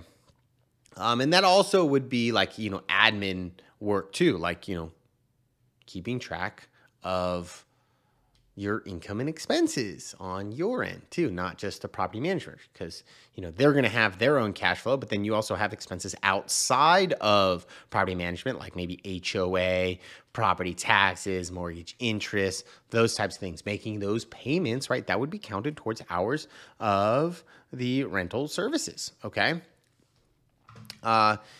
Kept separate records showing income and expenses, right? So most people have that. Didn't use it as your residence. Didn't use triple net lease. You'll know what that is if you did that. Didn't rent to commonly controlled business. So again, 9 times out of 10, we're going to check the yes box there. Okay. Confirming property type and description. There it is. Okay. It's a residential single family home. Boom. Let's cover some uncommon issues. Business income needs to be adjusted. Okay. Deductions from other topics are related to this business. I need to adjust gain loss. What is this? This is the assets for the QBI. I'm going to say no. The business has wages. Very uncommon. I do not see these at all very commonly. Okay. I'm going to continue. EIN. There's no EIN on this thing. It's just my social. Very rare that people have an EIN for their rental activities. Okay. Do you want to provide more info about this business in case it is needed later? Might exceed 164. So let's take care of it now. So this has to do with that loss is what this looks like we're doing. 150. Okay. Got it. No. Great news. You get a tax break. Okay, that's the QBI. Okay, deal. Oh, so that's what this was in relation to. That 164 is for the qualified business income deduction and how to get that based on this rental income. And there are limits to your income in order to get that qualified business income deduction, QBI. All right, here we go. Continue. And there we go. There's the QBI. Got it. Okay, continue. Are we at the end of it? Voila. Wow, there it is. So out of our income minus all the expenses, that's what we got left over. Rental properties. We're done. All right, I'm going to skip the business credits. Let's take a look at the business credits actually. All right, other business credits. Credit for federal excise taxes paid on fuel, pension plan startup costs, investment credit, low-income housing credit, small business health insurance credit, general business credits, passive. These, let's see here, visit all. Okay, wow. Well, this is going to take some time. These are less common. Okay, so I'm going to actually stay away from this on this video. If you do want to see this, make sure you include a comment and let me know which one you want to see, and I'll go through it for you. Okay, let's see. What else can we go through? The HSA. Okay, let's do this one. Edit. Let's go here. Okay. HSA. If you have an HSA and you used your HSA throughout the year to pay for doctor's visits, the dentist, prescriptions, whatever it may be, but you used your HSA account, you will receive a 1099 for that. Now, is it taxed? Most likely not, but it could be if you use the HSA for something that's not a health expense, okay? So what we need to do on the tax return is essentially just report it and say that it was for health expenses, and then it won't be taxable. But if you don't report it on the tax return, then the IRS is going to send you a love letter saying, hey, looks like you missed this, and we are going to classify it as income. So, and then you got to have a fun deal responding to that letter. It's not fun. So if you have an HSA, you used it, go to the bank that has the HSA and grab the 1099 from them. Okay, let's take a look at how TurboTax does this. Okay, tell us about, so normally, again, we're going to go through HSA. We'll click that box. Payer's name, we'll say HSA Bank. 123 Maine is always our address. Newport Beach. This is all be from the 1099. So if you look at the actual 1099 here, it would have it, right? All that information right here. Okay. CA 92660. And that EIN, you'll see, where is it? Right here. That's where the EIN would be. Okay. We'll just do our normal. Here we go. Continue. Okay, and that's me. Yep, that's me. And then gross distribution. So you'll look here, box 1, gross distribution. That's essentially gross distributions. There we go. Is how much you used from your account. Okay, you'll put that amount here. Let's say we did $1,000. Earnings on excess contributions. That's maybe if, let's see here, this account is invested and obviously earning money, you'll put it there. But 9 times out of 10 people don't have that. Distribution code. We'll say this is a normal distribution to be right here where that reports that. Normal distribution, fair market value on date of death. We're going to skip that. All right, HSA, here we go. $1,000. Did you spend on medical expenses only? Yes, this is what you'll check most of the time. That's what we have here. You can check this here. What is medical expense? But you'll see kind of a lot of stuff does qualify. Okay. There we go. Done. Did you inherit the HSA? No, we contribute to this ourselves. Did you put money into an HSA? Yes, we'll say. So this would be right from the W-2. Okay. So normally these amounts do get reported on W-2 if you're contributing to the HSA, but if you're contributing to it outside of payroll, you can put that amount here, and we'll do that here. Let's say we put $500 in. Okay. There we go. Did your employer tell you about any other contributions? It's uncommon, but sometimes we're going to say that. No, it's very uncommon. Do you have Medicare? No, don't have Medicare.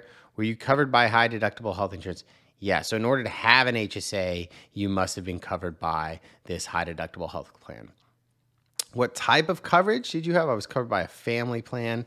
The reason there are these questions is because there's like a max that you can contribute to an HSA based on the type of plan that you have. Okay, so we'll just say this is a self only. Did you overfund it? How do I figure that out, right? Check your 2020. Got it. So previous years, that's what it is. Okay, so you would have to take a look at that 5329 from the prior year's tax return to see if you overfunded it.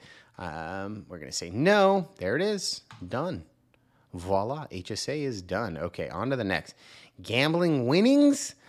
All right, let's take a look at gambling winnings too. Did you win money or other prizes in 2021? We'll say, yeah, we were lucky. Did you receive the W2G? We'll say, yep, we won at the slots, which is generally where I see these things get issued for. And we got the W2G. You'll know if you're getting one of these, because if you win at the slots and then, then the hotel, staff comes over and they ask you for all your information because they're going to issue one of these things. But nonetheless, you look at a W2G. Let's take a look at it. W2G. That's pretty straightforward, though. Here we go. Thank you, IRS, for that. There it is, right? So it's going to have, the payer's information, which is what this is asking for. Okay, we'll say casino, 123, Newport Beach, CA, 92660. There we go. All right, and then it's going to ask, what did you get? Let's say we got $1,500 and the date that you won it. It'll have all that information right here, okay? But let's say we got it 6/1/2021. Federal income tax withheld. Generally, people do not pay taxes when they get this. So we'll put 0. Okay, everything else doesn't really need anything. And state information would be down here.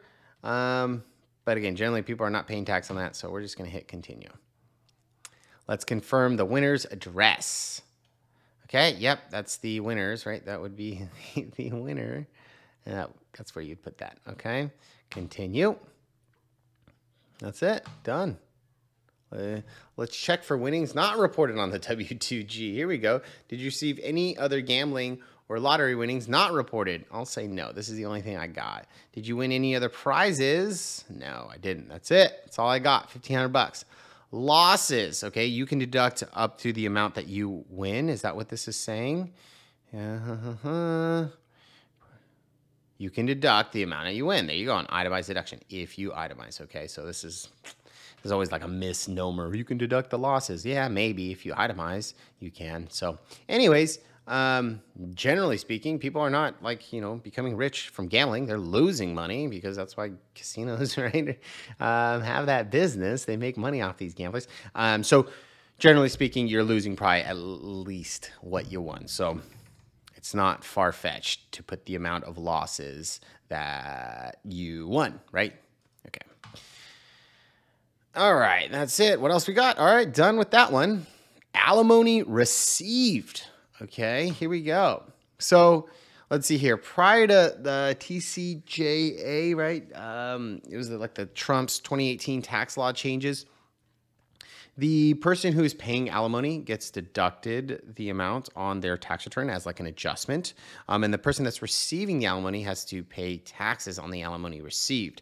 Now, if you get a divorce and a settlement from the courts after 18, most likely you would not report the amount that you get as alimony as income because the person that is paying the alimony does not get to deduct it on their end. So essentially that's how it works. But nonetheless, if you do have a settlement that was prior to 2018, then you still have to follow kind of the old rules here. If you pay alimony, you get a deduction. If you receive alimony, you report income. So that's what we're doing here.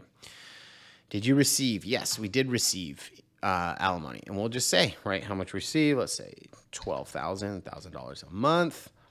Date of the original, we'll say 2017, right? Okay. Right, this is that 2018 tax law change, right? It was after 18. Okay, continue. It's pretty straightforward. I mean, that's it. So we just reported the income, $12,000. That's it, done. All right, sale of home. All right, let's do that one as well. All right, TurboTax, selling your primary home and putting that in here. Let's get going here. Okay, this is what we got. I guess before we get into actually inputting this into TurboTax, these are the documents we'll need to get this done. Okay, you'll need the 1099-S, which reports the amount that the house sold for. You'll need the closing statement that you got that has all those like debits and credits for all those miscellaneous fees, plus like the amount you paid for commission to the realtors. If you paid for any improvements to your house throughout the time that you live there, like let's say you built a fence or you put a new roof on this thing, or you did an addition, you remodeled the kitchen, yada yada yada, any of those, we need like total amounts that you paid for improvements on the property, as that can help out with taxes. And you need the purchase price and the date that you bought the house for. Okay, now once we have that cleared away, we're ready to go. All right, here is where we get this done in TurboTax. Okay, and I'm going to get some documents ready for us too. Okay, there's that. Seller's closing statement. Got one redacted. Okay, good deal. And then a 1099-S redacted. Okay, we got one of those ready. Okay, deal. Back to TurboTax. Sale of your main home. Okay, there it is. Where's the question here? Did you sell? Yeah, our home in 2021. We did. All right. Sold a home. If you made money on the sale of home, we can find out if this is tax-free. Okay, generally speaking, what this is kind of going into, generally speaking, when you sell your main home, you don't pay taxes on it because we get this exclusion from tax of $250 if you're single or $500 if you're married on the gain of the sale of the house. Now, the gain is figured on the difference between the purchase and the sales price minus a lot of those fees that you're paying for in terms of on the transactions, for the commissions, etc. And then also minus any of those improvements that you've made to the property. Okay, so that's what this is saying here, which is what we're going to need. Date you sold, selling price, date you bought, purchase price, the improvement, 1099-C if you did a short sale, but you'll have the 1099-S, right, which looks something like this. This is more common, is what we get, okay? All right, here we go. The address, our address we always use 123 Main, Newport Beach, CA 92660. There we go. Continue. All right. Did you receive a 1099-S? We'll say yes. Here it is. Okay, it's going to have the closing date and the amount that we sold it for. Okay, so that's what we'll do. Date sold 10, and that, again, it has it right here. Date sold, there it is, 10/7/2021, 10/7/2021. Selling price 773. Whoops, 3300. There it is. Sales expenses. Okay, here we go. Right, that's where we're gonna need this guy here. Okay, this is the closing statement. You're going to get this from, geez, I'm not exactly sure. It's either like the title company or the escrow company. They will provide this for you, okay? This is obviously a closing statement that is different from the 1099-S, but nonetheless, it's pretty similar, right? 1.5 mil, they sold this one. That's pretty good. But anyways, we'll be able to deduct, right? These are selling expenses, commissions, right, that were paid, minus this credit, actually. So this is how we would do this. We're going to take a look here. 31000 plus 38750. Man, they make a lot of money doing that. Minus 7750. Okay, this is what we paid. Let's see here. All these title charges are deductible too. So we're going to add those in. 3211 plus 1705 plus 62.5 plus 5. There we go. Okay. Escrow charges as well. We'll get those. Okay. Equals, all right, 70K we're at. Let's see here, loan payoff. Okay, that's not an expense there. That's paying off your old loan. Taxes, that should actually go as an itemized deduction. This would not be a selling expense, okay? So let's see here. And then warranty, if you got to pay for the warranty, hazard fee, title, all these would be selling expenses too. So let's add those in, plus 730 plus 94.95 plus 30 plus 75. All right, 71K is what we get as a selling expense, okay? Let's do it, 71262.7. There we go. All right, 0. Add some change there too. All right, continue. We'll say yes. There we go. There it is. Deal, continue. Date we bought the house. So you should be able to get this from, there's like a closing statement then too. I don't have an example of that, but nonetheless, you should be able to get that there. If not, a lot of times, also, what I'll do is on Zillow, they have like records of these things. So you can just look up your address on Zillow and you can see, date and purchase price. You probably already know what you bought the thing for, but nonetheless, put it in there. I'm just going to make this up here. 20, we'll say 5. There we go. Adjusted cost basis. So adjusted cost basis, they're going to say, any of the improvements, right? We can add the improvements here. So the original cost plus improvements essentially is what it is. Okay, but these are a little less common in terms of figuring this, but nonetheless, that's the most common. You go the purchase price plus improvements. So let's say, right, we sold this 700,000. Let's say we bought it for 450. Plus we had 100,000 in, what do we call it? Improvements. So 550 is what we put into this house. Okay, continue.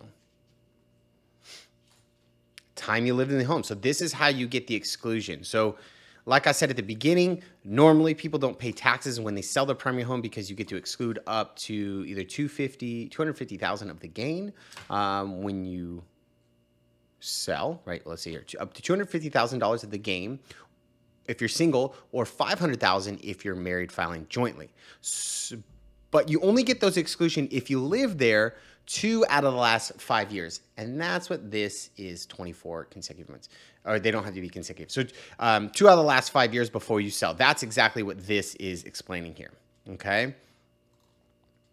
Did you leave there is what it's saying. I'm going to say, yes, I did. It was my primary home. Did you use the home for anything other than the primary home? No, this is only my house here. I didn't use it for a rental or anything like that. Did you sell another main home? No, I've been there since, what did I say, 2005. Been there for a while. Did you do either the following with your main home? Take office deduction or rent it out? No, I have not. Okay. Exclusion, you don't have to pay any income tax on the sale. There it is. There's my gain, 152, because I get the 250,000 as an exclusion as single. And that's it, I think, hopefully. Let's see, what else? Do you think you will sell another primary? Tax strategy. I'm going to say no, I'm not going to sell that. Okay, there we go. So sales price, so I'm reporting it, but it's not getting taxed. Awesome. All right, that's it. All right, TurboTax deductions and credits. Let's go. Let's get this done here. All right, we're going to start off with the mortgage interest. You got a house, you get to write off the mortgage interest potentially. So let's see if it'll help us out here. Might as well get it in there. So you're going to need that form 1098 MORT, mortgage interest statement, something like this one here on the screen. Okay, here we go. So yeah, we got it. Let's hit yes. Let's get impressed. TurboTax, show me how it's done. Continue. Okay. Oh, awesome. You can log into your bank, or I'm not going to do that. I'm just going to put in the form, and I'm going to upload it from the computer, and let's see what happens. Let's just drag and drop. Getting the info from your 1098. All right, TurboTax. Let's see what happens. I want to be impressed here. Oh, mortgage name. We'll just say mortgage. Didn't properly get it. That's because I edited this PDF probably. If you have like the original, I bet it gets it. TurboTax is actually pretty good at that. Do you have any of these uncommon situations? Someone co-owns this loan and I only pay it. No. The seller is financing. I'm going to say no. None of these apply. Obviously, those could. And if they do, check the box. There you go. Oh, look at that. Impressed. Okay, deal. We want to double check that these numbers are actually from the form, right? But you can see that it is. Get back over here. Here we go. 9838 no. 9838 and 26 cents. There it is. Okay. Outstanding mortgage principal, 15,000. Nah, that's wrong. Okay, we got to make sure we get that correct. So it's 624,706.18. That's correct. Mortgage origination date. No mortgage insurance premiums. That's good. Okay. And property taxes. So if you, let's see here. A lot of times, where do I see property taxes? Property taxes go, is there a box 10 here? There it is. Yep, duh, right in front of my face. Property taxes. So if you are having your property taxes impounded through escrow, I believe that's the right term. Essentially, you're paying property taxes with your mortgage payments every month in an escrow account. And then they are going to report the amount of property taxes on this 1098. Now, it's not always necessarily in this box 10 right here. Sometimes it's in like an additional statement down low or something like that. Sometimes it's up above, I've seen also. So just kind of look around for that. You'll find it though, if you are. If you're not, then you have to go and see, you know, those checks that you wrote for property taxes during the year. Okay, so generally speaking, a lot of times counties have the property taxes split up semi-annually. So you'll make 2 payments within the year. But the way they will split it out is they'll have like, let's say a 2020, 2021 tax payments and then 2021, 2022 tax payments. You want the payments, you want to put the payments that you've made during the year, regardless of what tax year that the county has. Okay, so it's whatever checks that you wrote during the year, that's what we claim on the tax return. All right, anyways, there we go. So they didn't get the property taxes. Let me get that in there. 9092.46. There we go. Box 11. Mortgage acquisition date. Leave blank if empty on your form. Simple enough. There we go. Got it all in there. All right. Voila. Is this loan secured by a property you own? Yeah. I mean, that's, say, 9 times out of 10. That's how it is. It's your primary home. Yep, this is my house. Did you pay points when you took out the loan? No. I'm going to say no, I didn't pay any points. I've already deducted. That's usually what happens. You deduct it in the year that you pay them. And that would be on your in this case, 2020 1098. And they would have that. Where is that normally reported? Points. There we go. Let's see if this is the most recent form for this loan. If you have a 1098 you're working on now, the most recent loan. Yeah, so the reason it's asking this is because, yeah, there it is, the refinance. Because if you refinance your loan, then you would have 2 of the 1098s here. One for the old loan, one for the new loan. So I've seen that definitely mistake happen before where I only get one 1098. And then I find out that there is another one out there because they refinance the loan.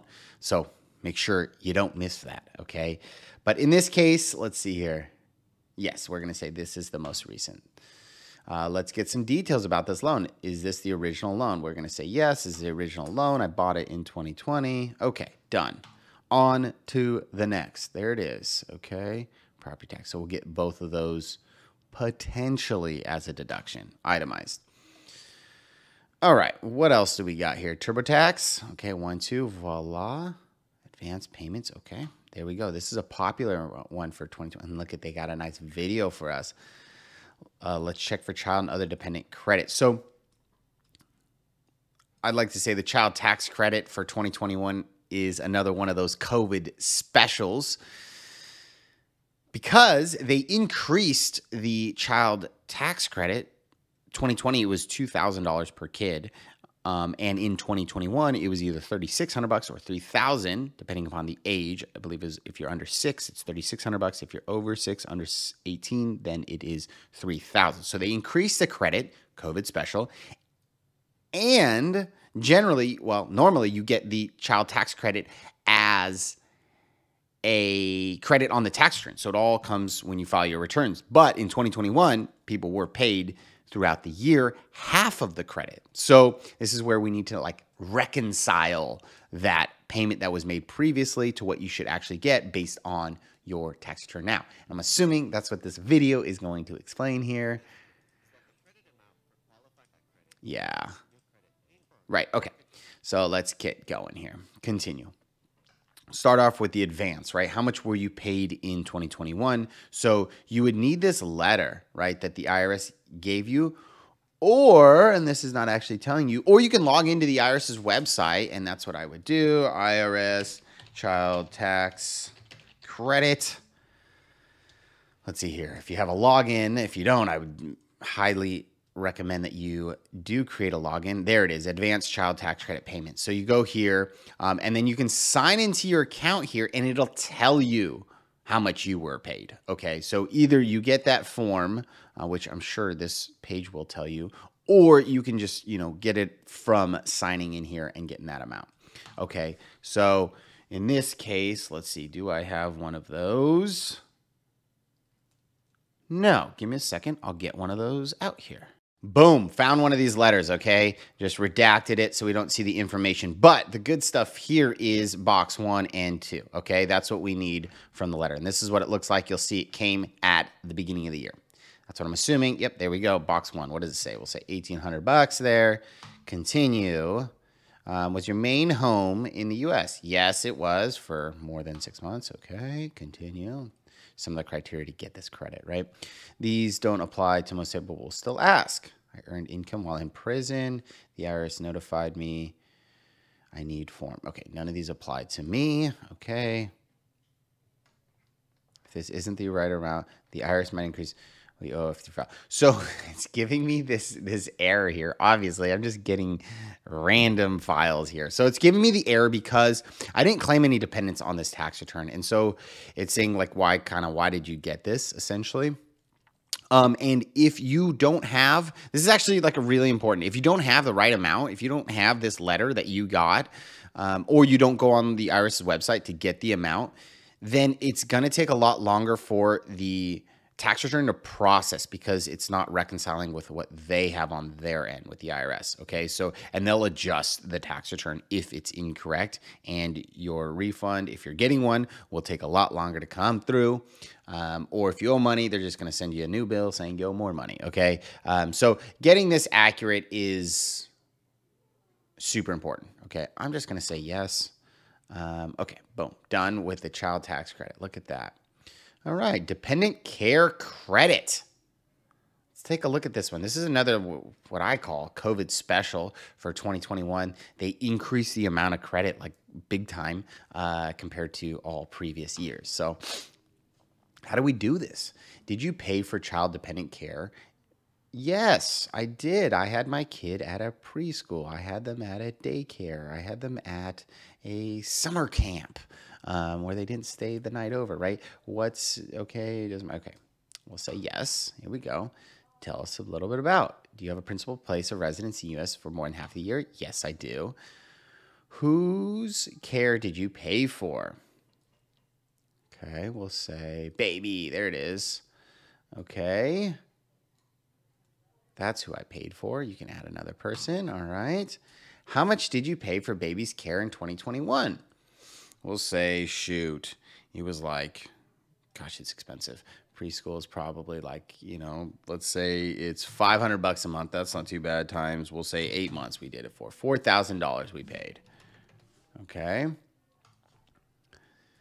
There it is. So what I'd recommend, how much did you pay for? So let's see here, the daycare that you went to, the summer camp, the preschool that you went to, anywhere like, the care that you had for your kid, they went to, you should be able to get like a statement from them with the total amount that you paid them. On there, it's also going to have the name of the daycare or preschool or whatever, their address, and most importantly, their tax ID. Okay. So you'll want to get like a copy of that. That's normally what I request from clients. Okay. There we go. Done. And here we go. I knew this was coming, right? So this is the information that we need from that like statement, that yearly statement from the daycare provider. Okay. So, generally speaking, it's an EIN. They're a business. Yep. There we go. So we would just, write preschool, whatever's on that letter, right? That's it. And then their EIN.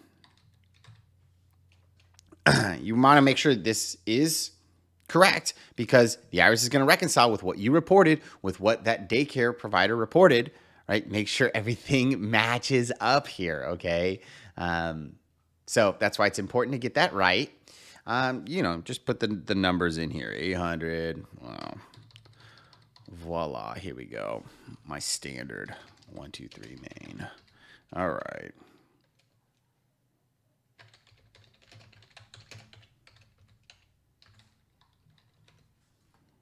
Total amount paid. So this would be, again, on that statement. So $4,000 is what I paid. Is your household employee. So this is actually like a super common question that I get right here. If they're a household employee, I have a babysitter that comes to my house. I pay him cash under the table. Can I write that off? Well, it's under the table. So unfortunately, right, then you wouldn't be able to get the credit, because then to get this credit, the person you're paying should report this as income on their tax return. So then we would have to get their social, right, and put that here. That's what this is asking for, right, up top here, okay? So if you had a household employee, the right way to do this is to put them on payroll, and that's what this is probably going to tell us, okay?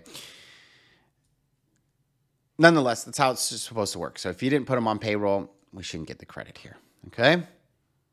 Continue. Before we continue, we thought you should know. What should we know? Funds you paid for save on your taxes. Okay. You might also want to FSA. So FSA is through your employer. So FSAs are actually a great idea. I do have YouTube videos on that. So if that's something you're interested in learning about, I do kind of go deep dive into how those works and which actually is better. Is this credit or is an FSA better?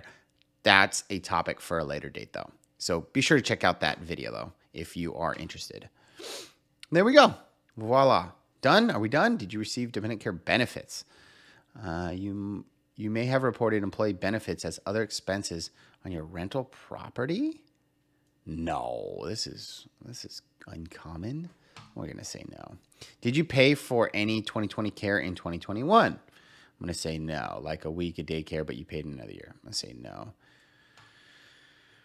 Congrats. Okay, finally done. Voila.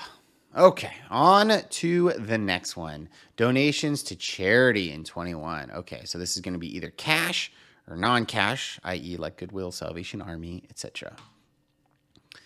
Cash would be like to church, right? There we go. So this would be this is non-cash, all this stuff, okay? Most common right there, right? Okay, we're going to say yes, we did. Who did you donate to in 2021? Okay, we'll say first one is church. And this one is just money. Oh, come on. Here we go. Money. Voila. One time, multiple times, same amount. Donations, we'll say every time we went to church, we put 20 bucks in the basket. And maybe we went every other week-ish. Okay? Done. There we go. 400 bucks. Add another donation. This is the most common, right? We all get rid of our stuff at Goodwill or Salvation Army. I'll value them or guide me. This is actually pretty cool. So, So guide me. This is going to best if your donations are under 500 bucks. So they have like a pretty cool guide on TurboTax that like values all the different items, right? You can go through this and be like nitpick, or you can do this yourself, essentially. I think this is probably going to take longer. You know what? Let's just do it. Okay. 2021 is when I donated, and now let's go add each item. Wow, see, here we go. I knew they had this stuff. Okay, so clothing. Let's say all the baby clothes, because we go through that all the time. Onesies. We got 5 onesies. High value or medium value? Wow. Okay. And you can just go through this like 2, right? Fun stuff, man. This is actually probably the best way to kind of go about doing this in terms of like avoiding audit, because this will keep good track. Look at that. Tracks all that stuff right there. If you ever have an audit, you show them one of these things, the auditor is going to be impressed. Okay, I'm just going to hit done with that donation. Add or edit items. Let's see here. Now we're going to hit close. Don't save. Done with this donation. Boom, $34. And then you can add another one, right, if you did any of these other ones as well. Okay, done. I'm going to say done with charitable donations. Great job. All right, on to the next deduction. Yes. Car registration fees. Okay, did you pay for it? We generally pay for this stuff. Okay, and in California, this is real important. California is where I'm at. You can deduct the vehicle licensing fee portion of your registration. So that's like the only portion in California that you're able to deduct. If you have the renewal notice, the DMV registration notice, on there it has like a separate line item that specifically says this may be deductible for taxes. And that's the one that we can put here. Okay. Every other state, we can just put the amount that you pay. Let's say we pay 200 bucks for that. Okay. For my car. Done. Is that it? Okay, easy enough. Wow. Thank you. This stuff hurts to go through, huh? Fun stuff. Let's see here. Man, my software is so much easier than TurboTax. Expenses and scholarships. Okay. Oh, okay. Here we go. So if you went to school and you paid tuition for university, college, then we could potentially get an education credit so long that you're, within the income limits here. And off the top of my head, I believe it's 150. If we're under 150, we can get these. Okay, there's 2 separate ones. There's either the American Opportunity Credit or the Lifetime Learning. American Opportunity is the first 4 years of university. What do they call it? Secondary education, something like that. It's essentially university or college. Or the lifetime learning is after the first 4 years. So that's why they call it lifetime learning. It's not as good of a credit, but nonetheless, it's still, you get a credit. But we do need that 1098 in order to do this, okay? And that's what this is saying we need to get here. The 1098, any other scholarships, and any of the other expenses that we paid for going to school. So I'm going to say, yes, I do want to enter this stuff. Tell us which person was a student. I'm going to say myself. I'm a student here. Was Anthony working on a bachelor's or a graduate degree? Yes, I was. I was going to school to get a degree. Was Anthony's enrollment status? Oh, I was full-time. On the 1098, it would tell you, but you should know also if you went to school, if your kids went to school, what, how often they were going. Let's see. I have look at that. Okay, there's an example of one of these 1098s. See right here, it even tells me if you were at least a half-time. So you could do that too, right, I guess. But it doesn't tell me full-time. Okay, I'm going to say I'm a full-time student, though. Did you get a 1098? Yes, we did. If you didn't get a 1098, it's not going to look good to get an education credit without a 1098. Okay, I highly recommend that. We need one of those 1098s. You should be able to get the 1098 from the school, your account online with the school. Log in, get that tax form from there. That's generally where I tell people to go to. Okay. Let's see here. Upload my 1098 is what I want to do. Okay, let's do this. Let's see what happens. Come on. Get ready to be impressed, right? Isn't that what you tell me, TurboTax?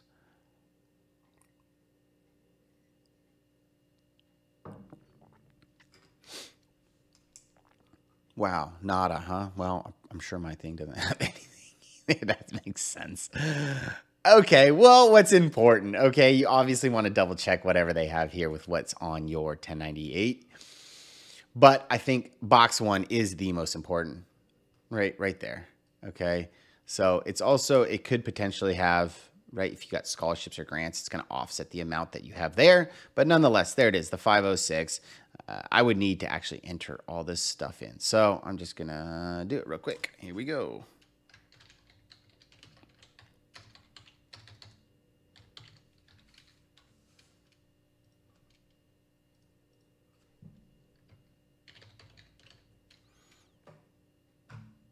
Nine two six. Whatever. Federal ID. Okay, at least I have time. Boom, we got that right. Okay, continue. Just entered it all in. Was Anthony's enrollment status at least half-time? Yes, it would show right here. It would have that box checked. Okay, continue. Did Anthony go to another school in 2021? I'm going to say nope. This is the only school I went to. Did Anthony pay for books or materials to attend school? Yes, I did. Okay. This may also include if they are paid using qualified education savings. Okay. But let's see here. Books and materials required to purchase from the school. Let's say I purchased like 3 books, probably like $100 a piece. Expensive, right? $300. Not required to be purchased from the school. Let's say like a laptop or something. $1,000 for my laptop. Did you take tax-free deductions from a 529 plan? I'm going to say no, I didn't. Okay. Scholarships, financial aid. Did I get any? No, I didn't. I had to foot the bill here. Okay. For the $500. Had super cheap. Okay. Had Anthony earned 4 years of college credit before? So this is in terms of, geez, it doesn't say the name here, but American Opportunity Credit. So if you have already claimed, even though if you haven't finished, right, your bachelor's degree, your first 4 years, if you haven't finished it, but you've taken 4 years worth of the American Opportunity Credit, you want to make sure that you don't get it again because that's massive flag with the IRS. They only want you to take it for 4 years. Okay, so if you haven't taken it, right, you would I would say no, right, if I haven't taken it. But you have obviously checked the box. So I'm going to say no to qualify me for the higher credit, essentially. Is this Anthony's first year of college? I'm going to say no, it's not my first year. Did you ever receive there it is, or the Hope credit? I'm going to say yes, I've received it before. Look at that. I'm going to say 1 year before I've had it before, and I've not had the Hope credit, 0. Okay. The only way you'd find this out is by looking at a previous tax return. Geez, what's the form on that? Let's see here. 8862 education credit. Let's take a look. What's the form we use? Come on. 88, I was close. 63, not 62. Okay, here on this form from a previous year to find out if you've had this, right? There it is, American Opportunity Credit. So if you've had this, right, down here, there's some number. You would look at previous tax returns, right? 4 years again. If you've had it for 4 years, make sure we don't claim it again. If you haven't, then you can get it again, right? But then we have also the non-refundable. This is the lifetime learning. They don't have lifetime learning, but that's what it's called. Yep, there we go. So there you go. There's the American Opportunity Credit. You would look at, again, 8863 to see if you've had this before. Oh, wow. Well, on this part, right? There we go. Again, 8863, previous tax years. Only 1 year before I've had a number on that line 8. Okay, continue. Let's see here. Have I ever had a felony drug convictions? I'm going to say no, I didn't. All right, there we go. Continue. You can't claim education tax break. Your income exceeds the maximum limit. I believe it's 150 is what that is. I'd have to look at that again, but I believe it's 150 is the amount of income that you can have. Well, you have to be under in order to get this credit. So I went through that, and it was a total waste of time. But hopefully for you, you actually got the credit because you didn't make that money. Or you haven't made the money yet because we all want to make more money, right? It'll happen.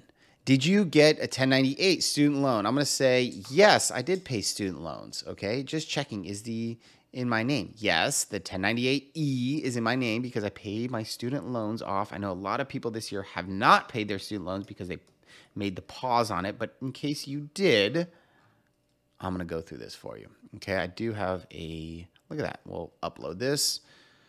Okay, whoops, not like that. Click this, hit continue, and then I drag and drop. Getting ahead of myself here. Another coffee break.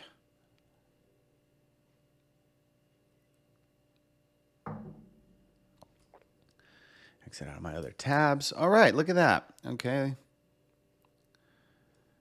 I have what?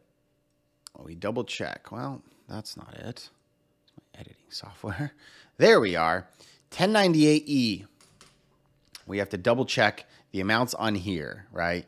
Student loan interest received. Box 1, 2679.60.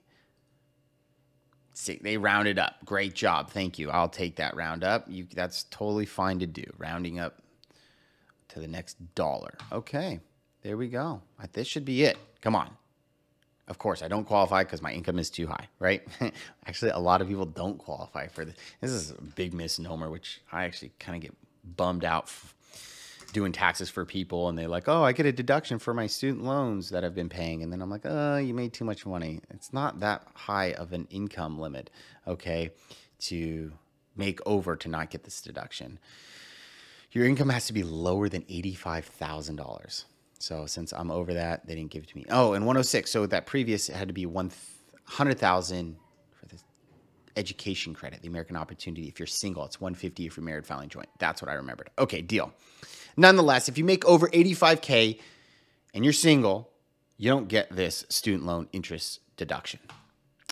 Waste of time on my end. Hopefully you got it and didn't waste your time. All right, what else do we get? Medical expenses. Okay, foreign tax credit needs review. We'll take a look at that. A traditional, okay, medical expenses. Let's go through this. A lot of people don't actually get this. This, generally speaking, there we go. Oh, I'm glad TurboTax helps us not waste more time here going through this. I don't know why they made me go through the other ones.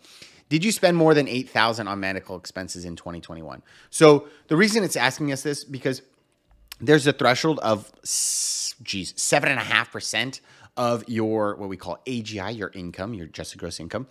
It has to be more than that 7.5% for this to even qualify as a deduction for you. So if it's not more than that, total waste of time. Okay, that's why it's asking me this. I'm glad they're not trying to waste my time.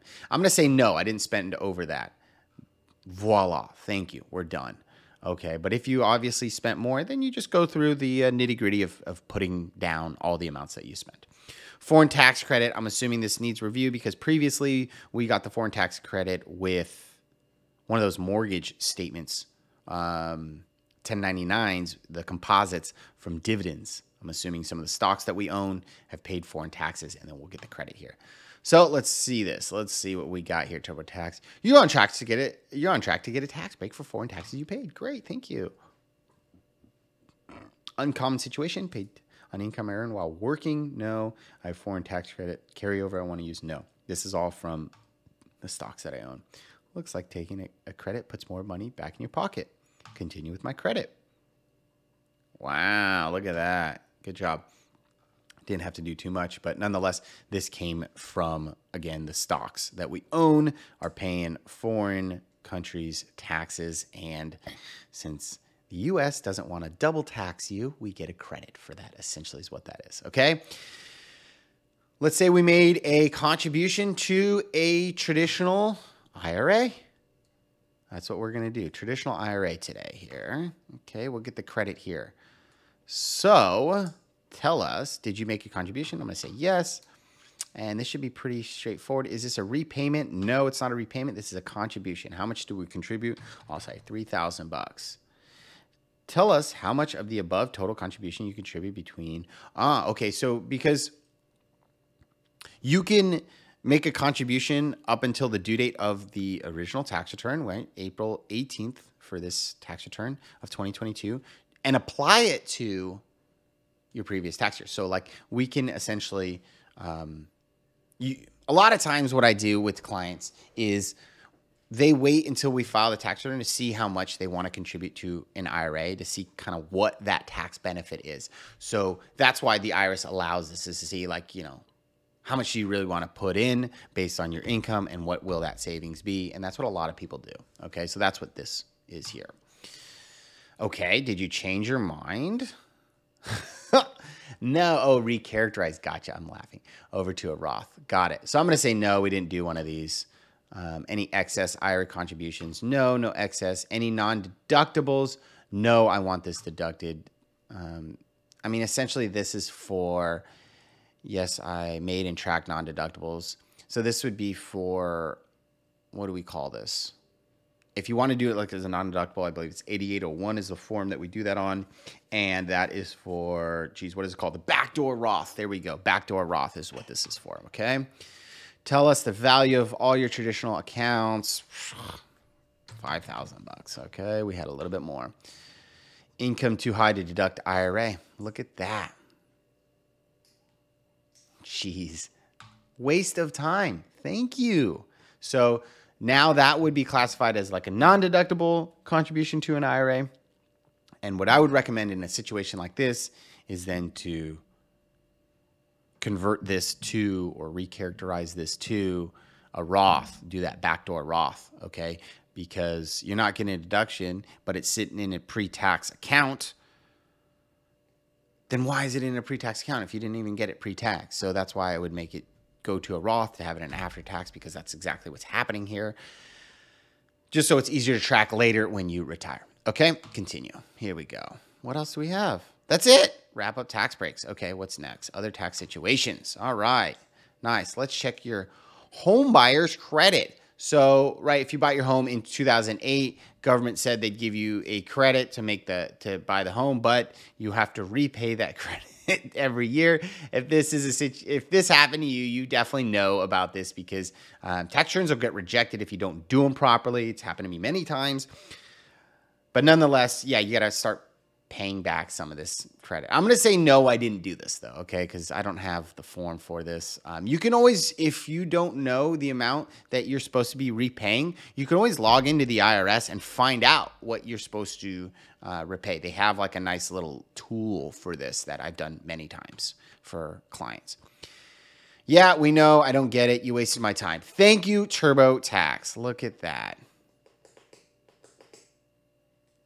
Wait. Here's how your retirement affects your income.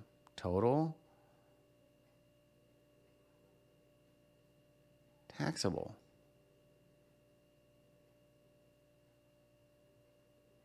I'm a little confused on what this is, to tell you the truth. I've entered in so many things here that I don't remember. $3,000 is what we have as a contribution. Okay, wrap up my tax breaks.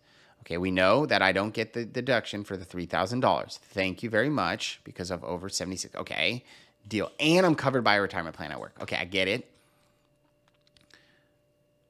Here's how your retirement and IRA distributions affect your distributions. Got it. Because I understand now. Previously, I put that I had income from a retirement account, and that's what's going on here. Okay, so they're kind of reconciling what this is. Total that I got distributed and what was taxable. Okay, deal. Right, I don't get any amount deducted. I know, you wasted time. Deal. Next, based on what you told us, itemize your deduction is best. Okay, so we do the itemize. So standard deduction, that's head of household, right? This $21,000 would be mortgage interest, property taxes, and state income taxes that we paid, limited to $10,000. That also includes, the DMV registration. All those three, that would be property taxes, state income taxes, and that DMV registration. All those together would be capped at 10. So it would be mortgage interest, $10,000 for state and local taxes, plus any of the charity that I had. That's what that $21,000 is there. Deal, I'll take it. Congrats, you get a tax break.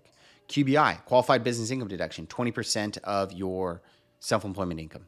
That's what that is. Okay, get that. Other tax situations. Let's see what we got. Do you qualify for investment credit recapture? That's super uncommon.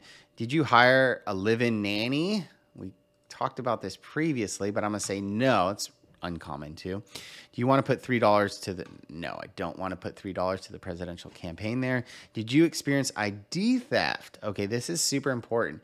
If this is uncommon, and I always find out after the fact, after I try to file the tax return, that they are in this situation, like a client is in this situation. But you would get a letter from the IRS with this IP PIN. And if you got one of those letters, you should, you got to put this yes here and you got to input this. If you don't, this tax return will not go through. Okay. So I'm going to say no because I don't have one of those. We're almost there. Underpayment penalties. Okay. So what is this? The IRS is like a pay as you earn system. So, normally when you get paychecks, you pay taxes essentially before you get the check. So like normally I'm supposed to get a $3,000 check. And it's like, $2,200 because all these taxes that were taken out of my paycheck and, your employer sends it to the government. Well, if you're self-employed, you need to go in and make those payments yourself. And those ones hurt really bad because you actually got the $3,000. Now you have to go make that $800 payment or whatever it may be, right? And it hurts the wallet. But nonetheless, you need to make those payments on a quarterly basis, okay? Now, on this tax return, I have not put that I made any quarterly payments. So that's what they're doing here is they are now hitting me with a penalty because I didn't actually make those payments, okay? Let's see what they say. $37. Not a big penalty. I would not bat an eye at something like this. But the more that you start to owe per year, the bigger that penalty will get. So then it starts, making sense that you do make those quarterly payments because eventually you're going to have to make the payment anyways. Why not just make it on time, avoid the penalty, not pay the government more than you need to, essentially. Farmers or fishermen was at least 2/3 of your gross income. No, it was not. I did not do that. Possible penalty exception. So you may be able to avoid this $37 if you can answer yes to all the questions. Was your liability in 2020 0? I'm going to say no. Okay, I owe the $37. Okay, single, continue, liability for 2210 purposes, of course. They're going to make you look at this form. I'm just going to make this up, though. So essentially, you would look this up. But again, don't get too worried about this if your penalty is not too big. But if it is, then, definitely go through the nitty-gritty of getting this proper because you don't want to pay more than you need to. Adjusted gross income, I'm going to say $100,000. There we go. Annualize, no. Did you want to analyze your income? Annualize, no. Actual withholdings, let's see here. Where's the question? Would you like to do this? For purpose of figuring your underpay, you may elect to treat the tax withheld as paid when it was actually withheld. I'm going to say no. Make this easy. Date you'll pay the balance due. Shoot, I'm going to pay it ASAP. 07, this is when I'm making this video here. Okay. Pay today. Did any of these penalty exceptions apply to you? Say no. Let the IRS bill me later. You could do that, and sometimes they won't even send this because the amount's so low. I'll say I'll pay it now, though, so I don't have to deal with any IRS letters coming through. Okay. Reduce penalties in the future. Yeah. What this is going to say is make quarterly tax payments is what that's going to say. Okay, but I'm not going to go through that right now. Done with the penalty. Wow, it was a long time for 37 bucks. Here we go. Did you get a third stimulus payment? Oh, this came out of nowhere.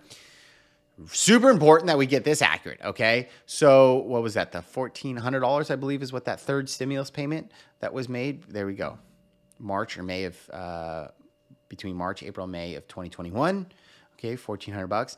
This stimulus payment, you would have got a letter in the mail telling you how much you got, or you can go on the IRS's website to find out what the amount you were actually paid. This is super important that you get this accurate, because if you don't, your tax return is going to be delayed to process because the IRS knows how much you got. And if you don't report it properly, there's discrepancies. It's going to take longer for the process to happen. So I highly recommend that you either get the letter that shows the amount that you got from the IRS, or you go on the IRS's website. What would I say? IRS stimulus. Shoot, I bet it'll pop right up.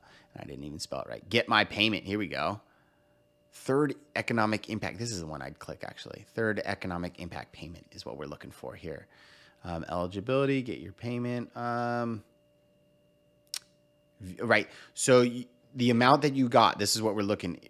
You just click this and you sign into your online account and you'll be able to find out how much you got. Okay. And then you're going to use that here. So I'm going to say, yes, I got it. I got the $1,400. There it is, the letter. So this is going to say, you know, the letter is what you should have got. I'm going to say, yes.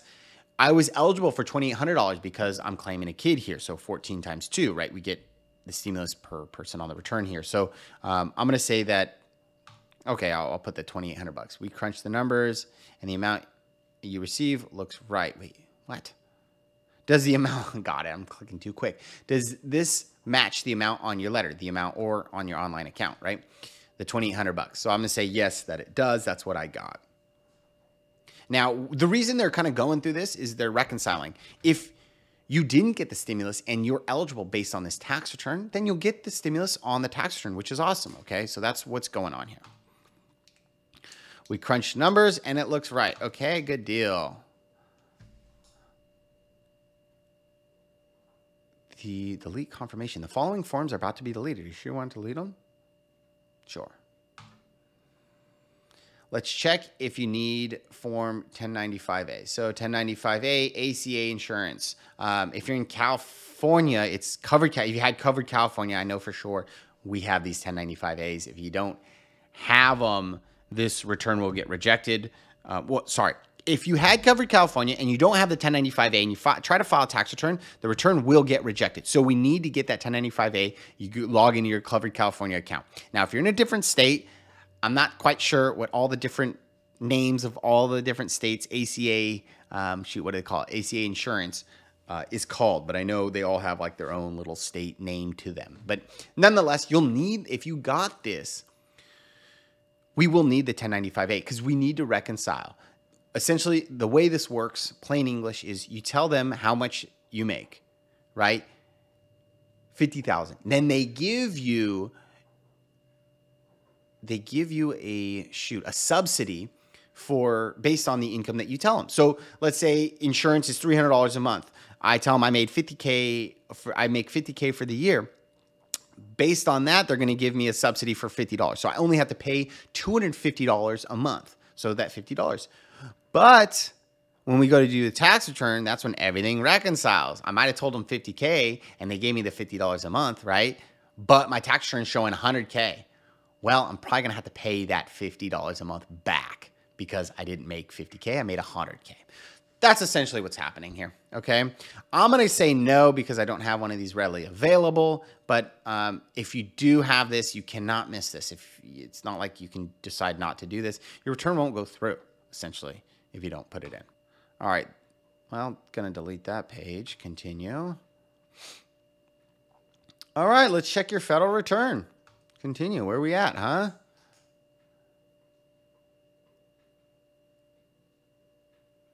Look to it before we move on. Here's what our check found. 2 details for you to review.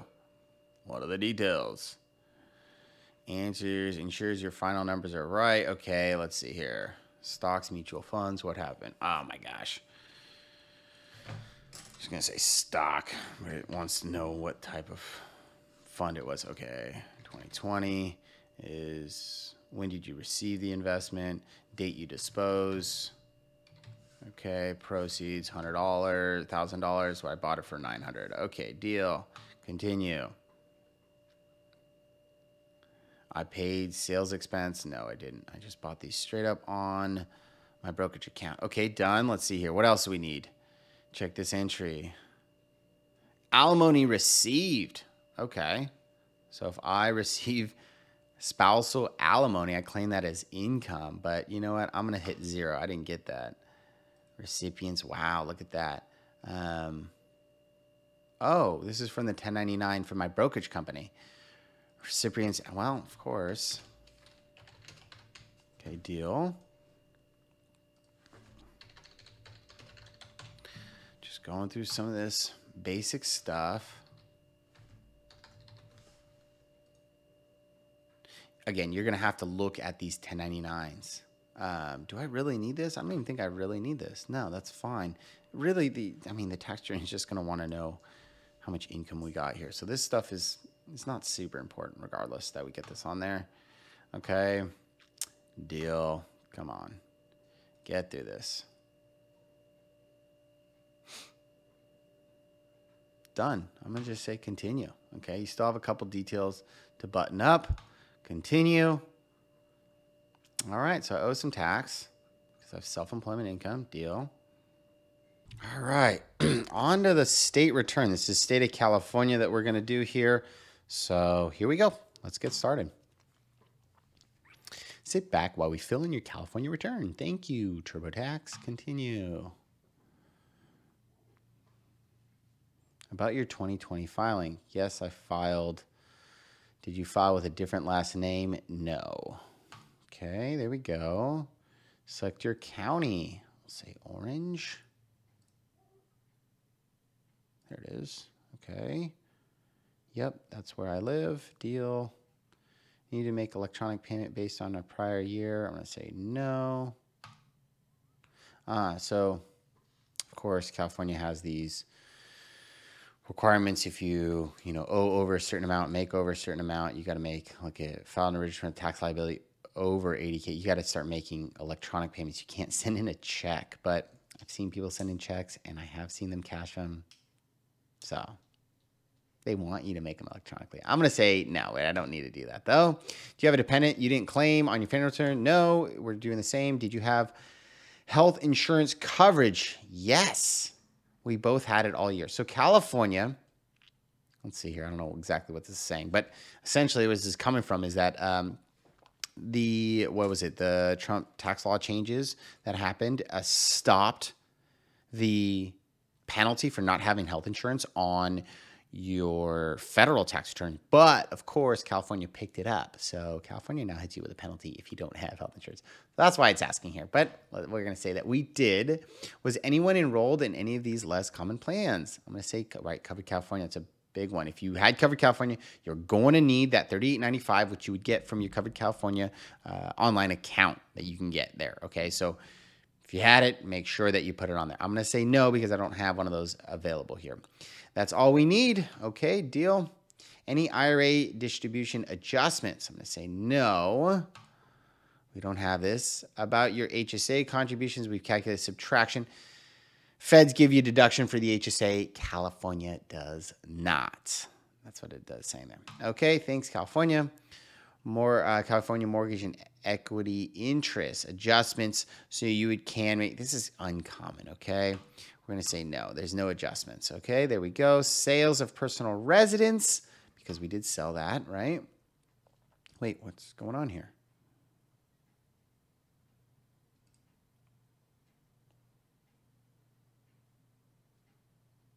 Okay, no, this is mortgage interest. I know that's uncommon. Okay, deal. And then oh geez, and then it skipped over that home sale. The home sale with California should be the same with the feds. It's rare that that changes, okay? It's really rare that I ever make that change. Okay, so I wouldn't worry too much about that.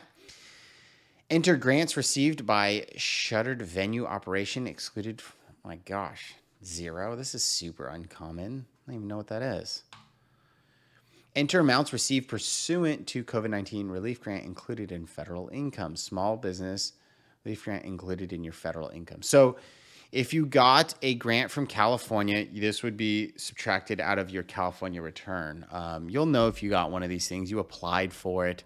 Well, it's taxed with the feds, not taxed with the state. But I didn't put this on my federal, so I'm going to leave it off the state.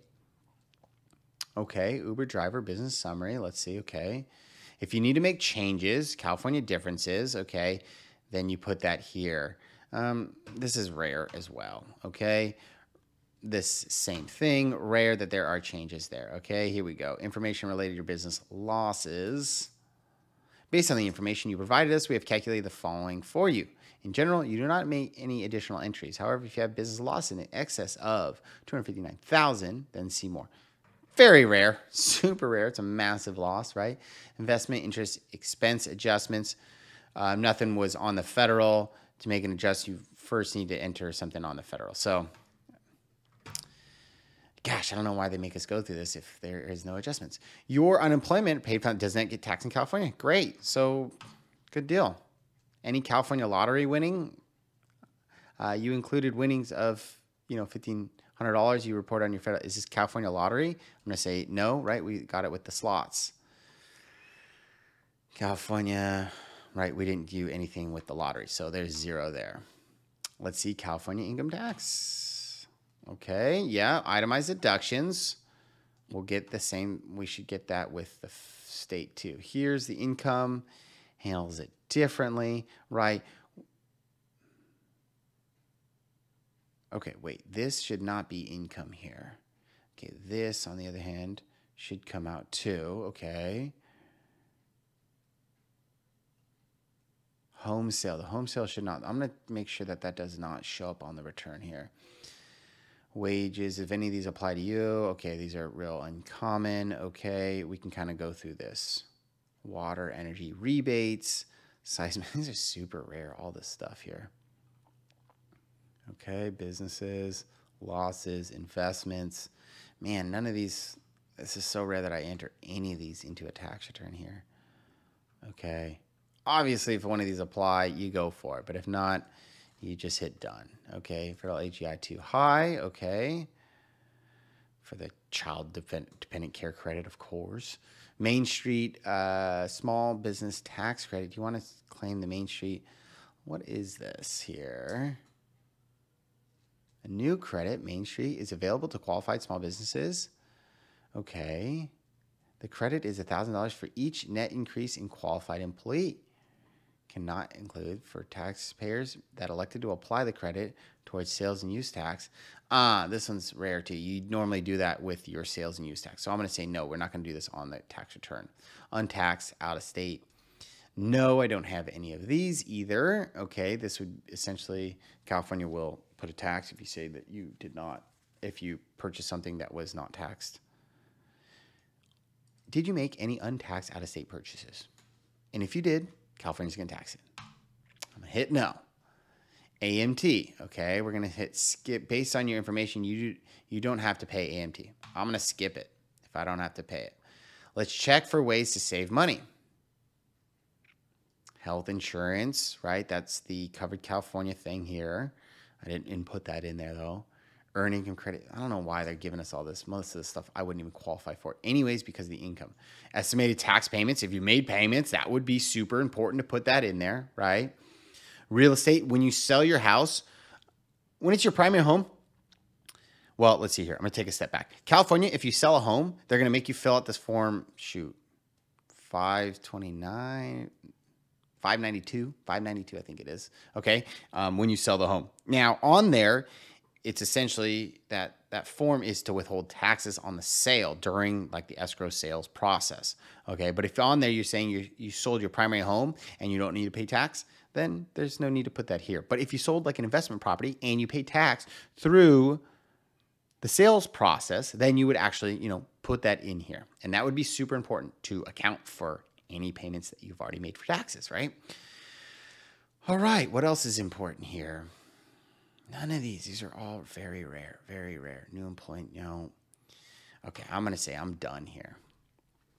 Donate here. You can donate if you want. I'm going to say no. Underpayment. Would you like to review this topic? No. It's $11. If you just saw that, right? $11 because I didn't make any payments. Okay. A few things before we wrap up. I feel like we've gone through this stuff here. California contributions. Okay. Estimated taxes for next year. Okay, that would be important, right? Because you want to make your estimated taxes. You can go through that. File an extension. Well, it's too late for that, huh? Change a previously filed tax return or amend. Okay, we don't have any of these things here. All right, let's check it over. Let's see. Make sure everything is accurate. 2 things I need to fix. Care provided state, we'll say, see, I'm not even getting this credit, so I don't know why they asked for this stuff. Enter qualifying person's gross income. Well, it was a baby, didn't make any money. Okay. Done with Smart Check. We're going to say done with Smart Check. Your federal and state taxes are ready. Let's file them together. Awesome. Yeah, we want to file them both together. $49. Remember, California requires more taxpayers to file a state return. Delete my completed state return. I only want to file, oh my gosh. No, you want to file your state return. That's for sure, okay? Even though it's an additional $49. Reviewed, okay, done with the state. What's next, TurboTax? What do we have? Review. Let's run a complete check. Check my information. Looking over every detail of your tax return.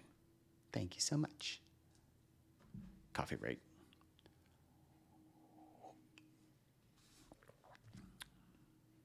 One detail to review. Let's see. What does it say?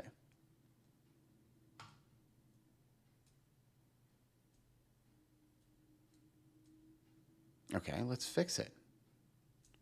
Alimony received. I've already went through this. Okay, none of this stuff. Okay, we already went through this. I'm going to say none of this is important. All the address information for my bank and yada, yada. Obviously, if you got it, you put it in there. I just don't have it, okay? I'm just going to hit continue. Okay, more things to review. There we go. Your final numbers. That's what I owe to both the Fed and the state. Okay, looks good to me. Okay, well, I guess so far I don't really know. I want to take a look at the tax return. We can help you do more. If you choose, we'll document the info for your tax return and help you with more than just tax prep. What is this? Consent to disclosure of your tax information. Oh, geez. Okay. You value your privacy. I'm filing jointly. No, this is just me. So I actually have to go through this. Okay, there's no opting out. If you choose to sign, oh, you can decline. Okay. If you choose to sign, we'll document the info from your tax return in your Intuit account to help you with more than just prep and filing. Oh no, what else is this for? I'm going to say no to this. Oh, geez. Decline this. Let's put my name in there. And today's date. Deal. And decline. They're going to sell my information? Geez, that's not cool. Create your will with Will Builder. Let's say no thanks. I don't want a will. I want to file my taxes. Let's file. Let's see what it is. Review your order. Start reviewing my order.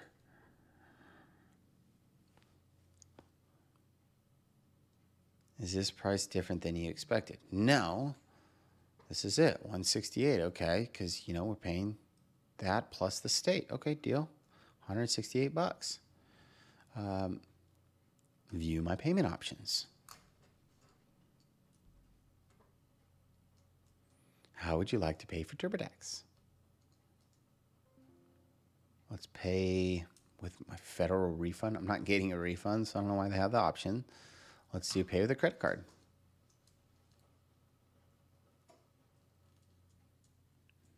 All right, let's do this real quick. 2 more steps before we file. Okay, now that I've placed the order, I want to print my receipt. I guess that might not be a bad idea, huh? All right, so now that I bought the thing, Went through that fun process. Paid the $168. Okay. Let's start tax payment. How do we make a payment? We partner with Credit Karma Money to get your refund up to, well, the thing is, I'm not getting a refund, so we're not doing that. How would you like to pay your federal taxes? Direct deposit? No. Direct debit from my bank account? File now and schedule a payment anytime up to, okay. Charge, request an IRS, okay. Easy, convenient. This is probably the most common that I do on tax returns for people. Or if we make a payment on the IRS's website directly. So you can make a payment on there. I have a separate video on that. So if you're looking on how to make a payment online with the IRS, make sure to take a look at that. But it's either this or I do that. And I'm going to just say, okay, continue. You know what? I don't want to make a payment right now. Maybe I don't. Let's see. I guess, shoot, it's forcing me to do this. Okay. See all payment options. Request, pay by check. We'll just say we're paying by check, okay? You selected to pay by check. This is how you do it, right? Make it out United States Treasury. That's the amount. Obviously, we're already late, okay? Deal. We're going to say pay by check. There it is. Franchise tax board, $700. We're already late. Boom. Get ready to save and file your returns, okay? This is the super important. Let's get ready to file. I want to e-file. File by mail. Okay, you want to e-file, that's for sure. Before we e-file, we need to confirm some info. Continue. Okay. What tax paperwork do you have? We need to check your AGI. Okay, I have my 2020 tax returns. Okay, let's take a look. I did a 1040. That's the most common. Okay, make sure you have the right number. Got it. Box 11. Gross income, we're going to say 100,000, okay? Re-enter it because I guess TurboTax doesn't want to file it unless you have this correct. Okay, I confirmed it. It's on there. Deal. The correct, they make you click all of them. That's funny. Okay, next, what type of state-issued ID do you have? Geez, I'm just going to say I don't have that. We don't really need it. Consent, I consent. Let's make sure, what does this say? Consent to e-file your returns, right? I just clicked through that way too fast. Oh, Jesus Christ, they put me back to the beginning. Okay, I want to e-file. There we go. We got that info correct. I don't have my ID. That's fine. Consent to file, right? Allows us to process the return over the internet, okay? If you don't do that, you're not going to be able to file. Make sure, I'm going to say, if you're not able to fix your return, you will return to the screen. You can print and fail. Okay, what happened? It's making me go through this again. Oh, no.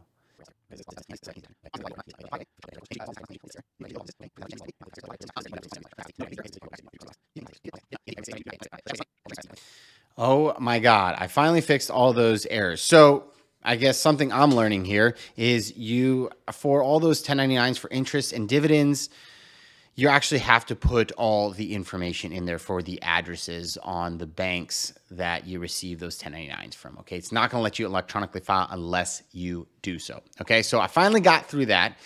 I'm going to have to edit that out on those videos. Okay, continue to e-file. Let's go. Wait, go back. I want to go back. I saw a button that I think would be super important. Oh my gosh, this is very important, okay? So I would say before, massive for TurboTax, okay? If let's see here, before I were to file this tax return, this is my review normally when I do it for clients, okay? I would actually look at the forms that the IRS is getting. Now, I know all the time with TurboTax, people are telling me, well, TurboTax did it. I just answered all the questions that they had, the things that we've already just went through, right, to get to this step here.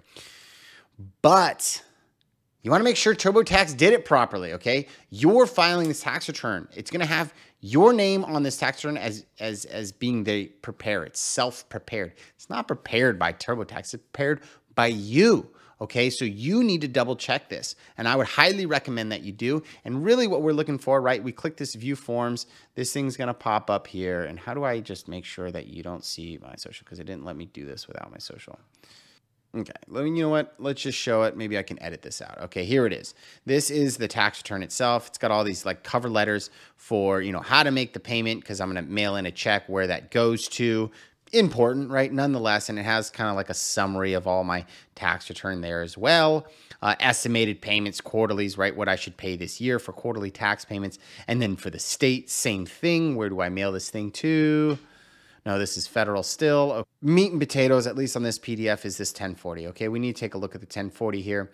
On mine, it's page 9. But nonetheless, you make sure the basic information looks right. Name, social, address, dependents as well, right? And then here we go, right? All the income. Make sure all this income looks right. This is from W-2s.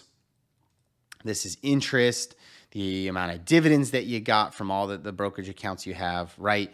IRA distributions, okay? And then we have capital gains from stock sales, other income. I believe this is my self-employment income, total income. We have an adjustment, $500. I'd have to take a look exactly what that is. But nonetheless, you want to take a look at this. Make sure this looks somewhat accurate to you. I know a lot of this looks like gobbledygook to most Joe Schmoes that file their tax returns on TurboTax. Okay, so it does look like gobbledygook, but do your best. I would definitely not file the tax return until I took a look at this. Okay, because if this looks all wonky, okay, you can almost expect to get audited, okay? Now, I've been in situations where people give me, you know, oh, I got this notice from the IRS. I'm like, you know, who filed your returns? I did it through TurboTax. I don't know. TurboTax did it. Like, that's because they didn't actually take a look. And then when I actually looked at the thing that they filed and I showed it to them, like, oh my gosh, I didn't even know. That's because they didn't take a look at it, okay? Just take your time. I know it takes forever to do your taxes and to go through all these steps with TurboTax, but trust me, in the long run, this additional 20 minutes, 15 minutes that you're going to spend just kind of quickly, briefly looking at this to make sure that it looks like somewhat accurate is going to be worth it. Because if the guy that I helped out, or most of the times, if they had looked at it, they wouldn't have filed their returns. Okay, so make sure you look at this. Okay. Let's see here. Adjustments to income, right? Alimony received. There's my self-employment, unemployment, compensation, gambling. Okay, they gave me the adjustment there. That's awesome. Okay, so there we go. Where was the 500 from? Ah, the HSA. Okay, they gave me the HSA. Deal. So there we go. This looks right. This looks good. Okay. Continue to e-file. Well, I'm not going to e-file this because this is not actually my return. This is all made up and just to show you for illustration purposes, but nonetheless, okay, I hope this was helpful for you. The next thing, you know, continue to e-file. What happens here? This is all pretty straightforward now, okay? You're going to put a, you know, signature ID, and 1, 2, 3, 4, don't matter. Mobile, send you updates on the e-file status and transmit this thing, okay? I'm not going to do it. Nonetheless, I hope this was helpful for you. If it was, please hit that like, share, subscribe button. For the new tax year, I will do some live streaming help as well, and I'll make a new video for the 2022 tax returns. My partner Ebony is going to be making an S Corp help video on how to do that with TurboTax as well. So if you're interested in something like that, you know, make sure to stay tuned. Man, my hair got all messed up from me messing with it. Thank you guys so much. Again, hopefully this was helpful. Thank you.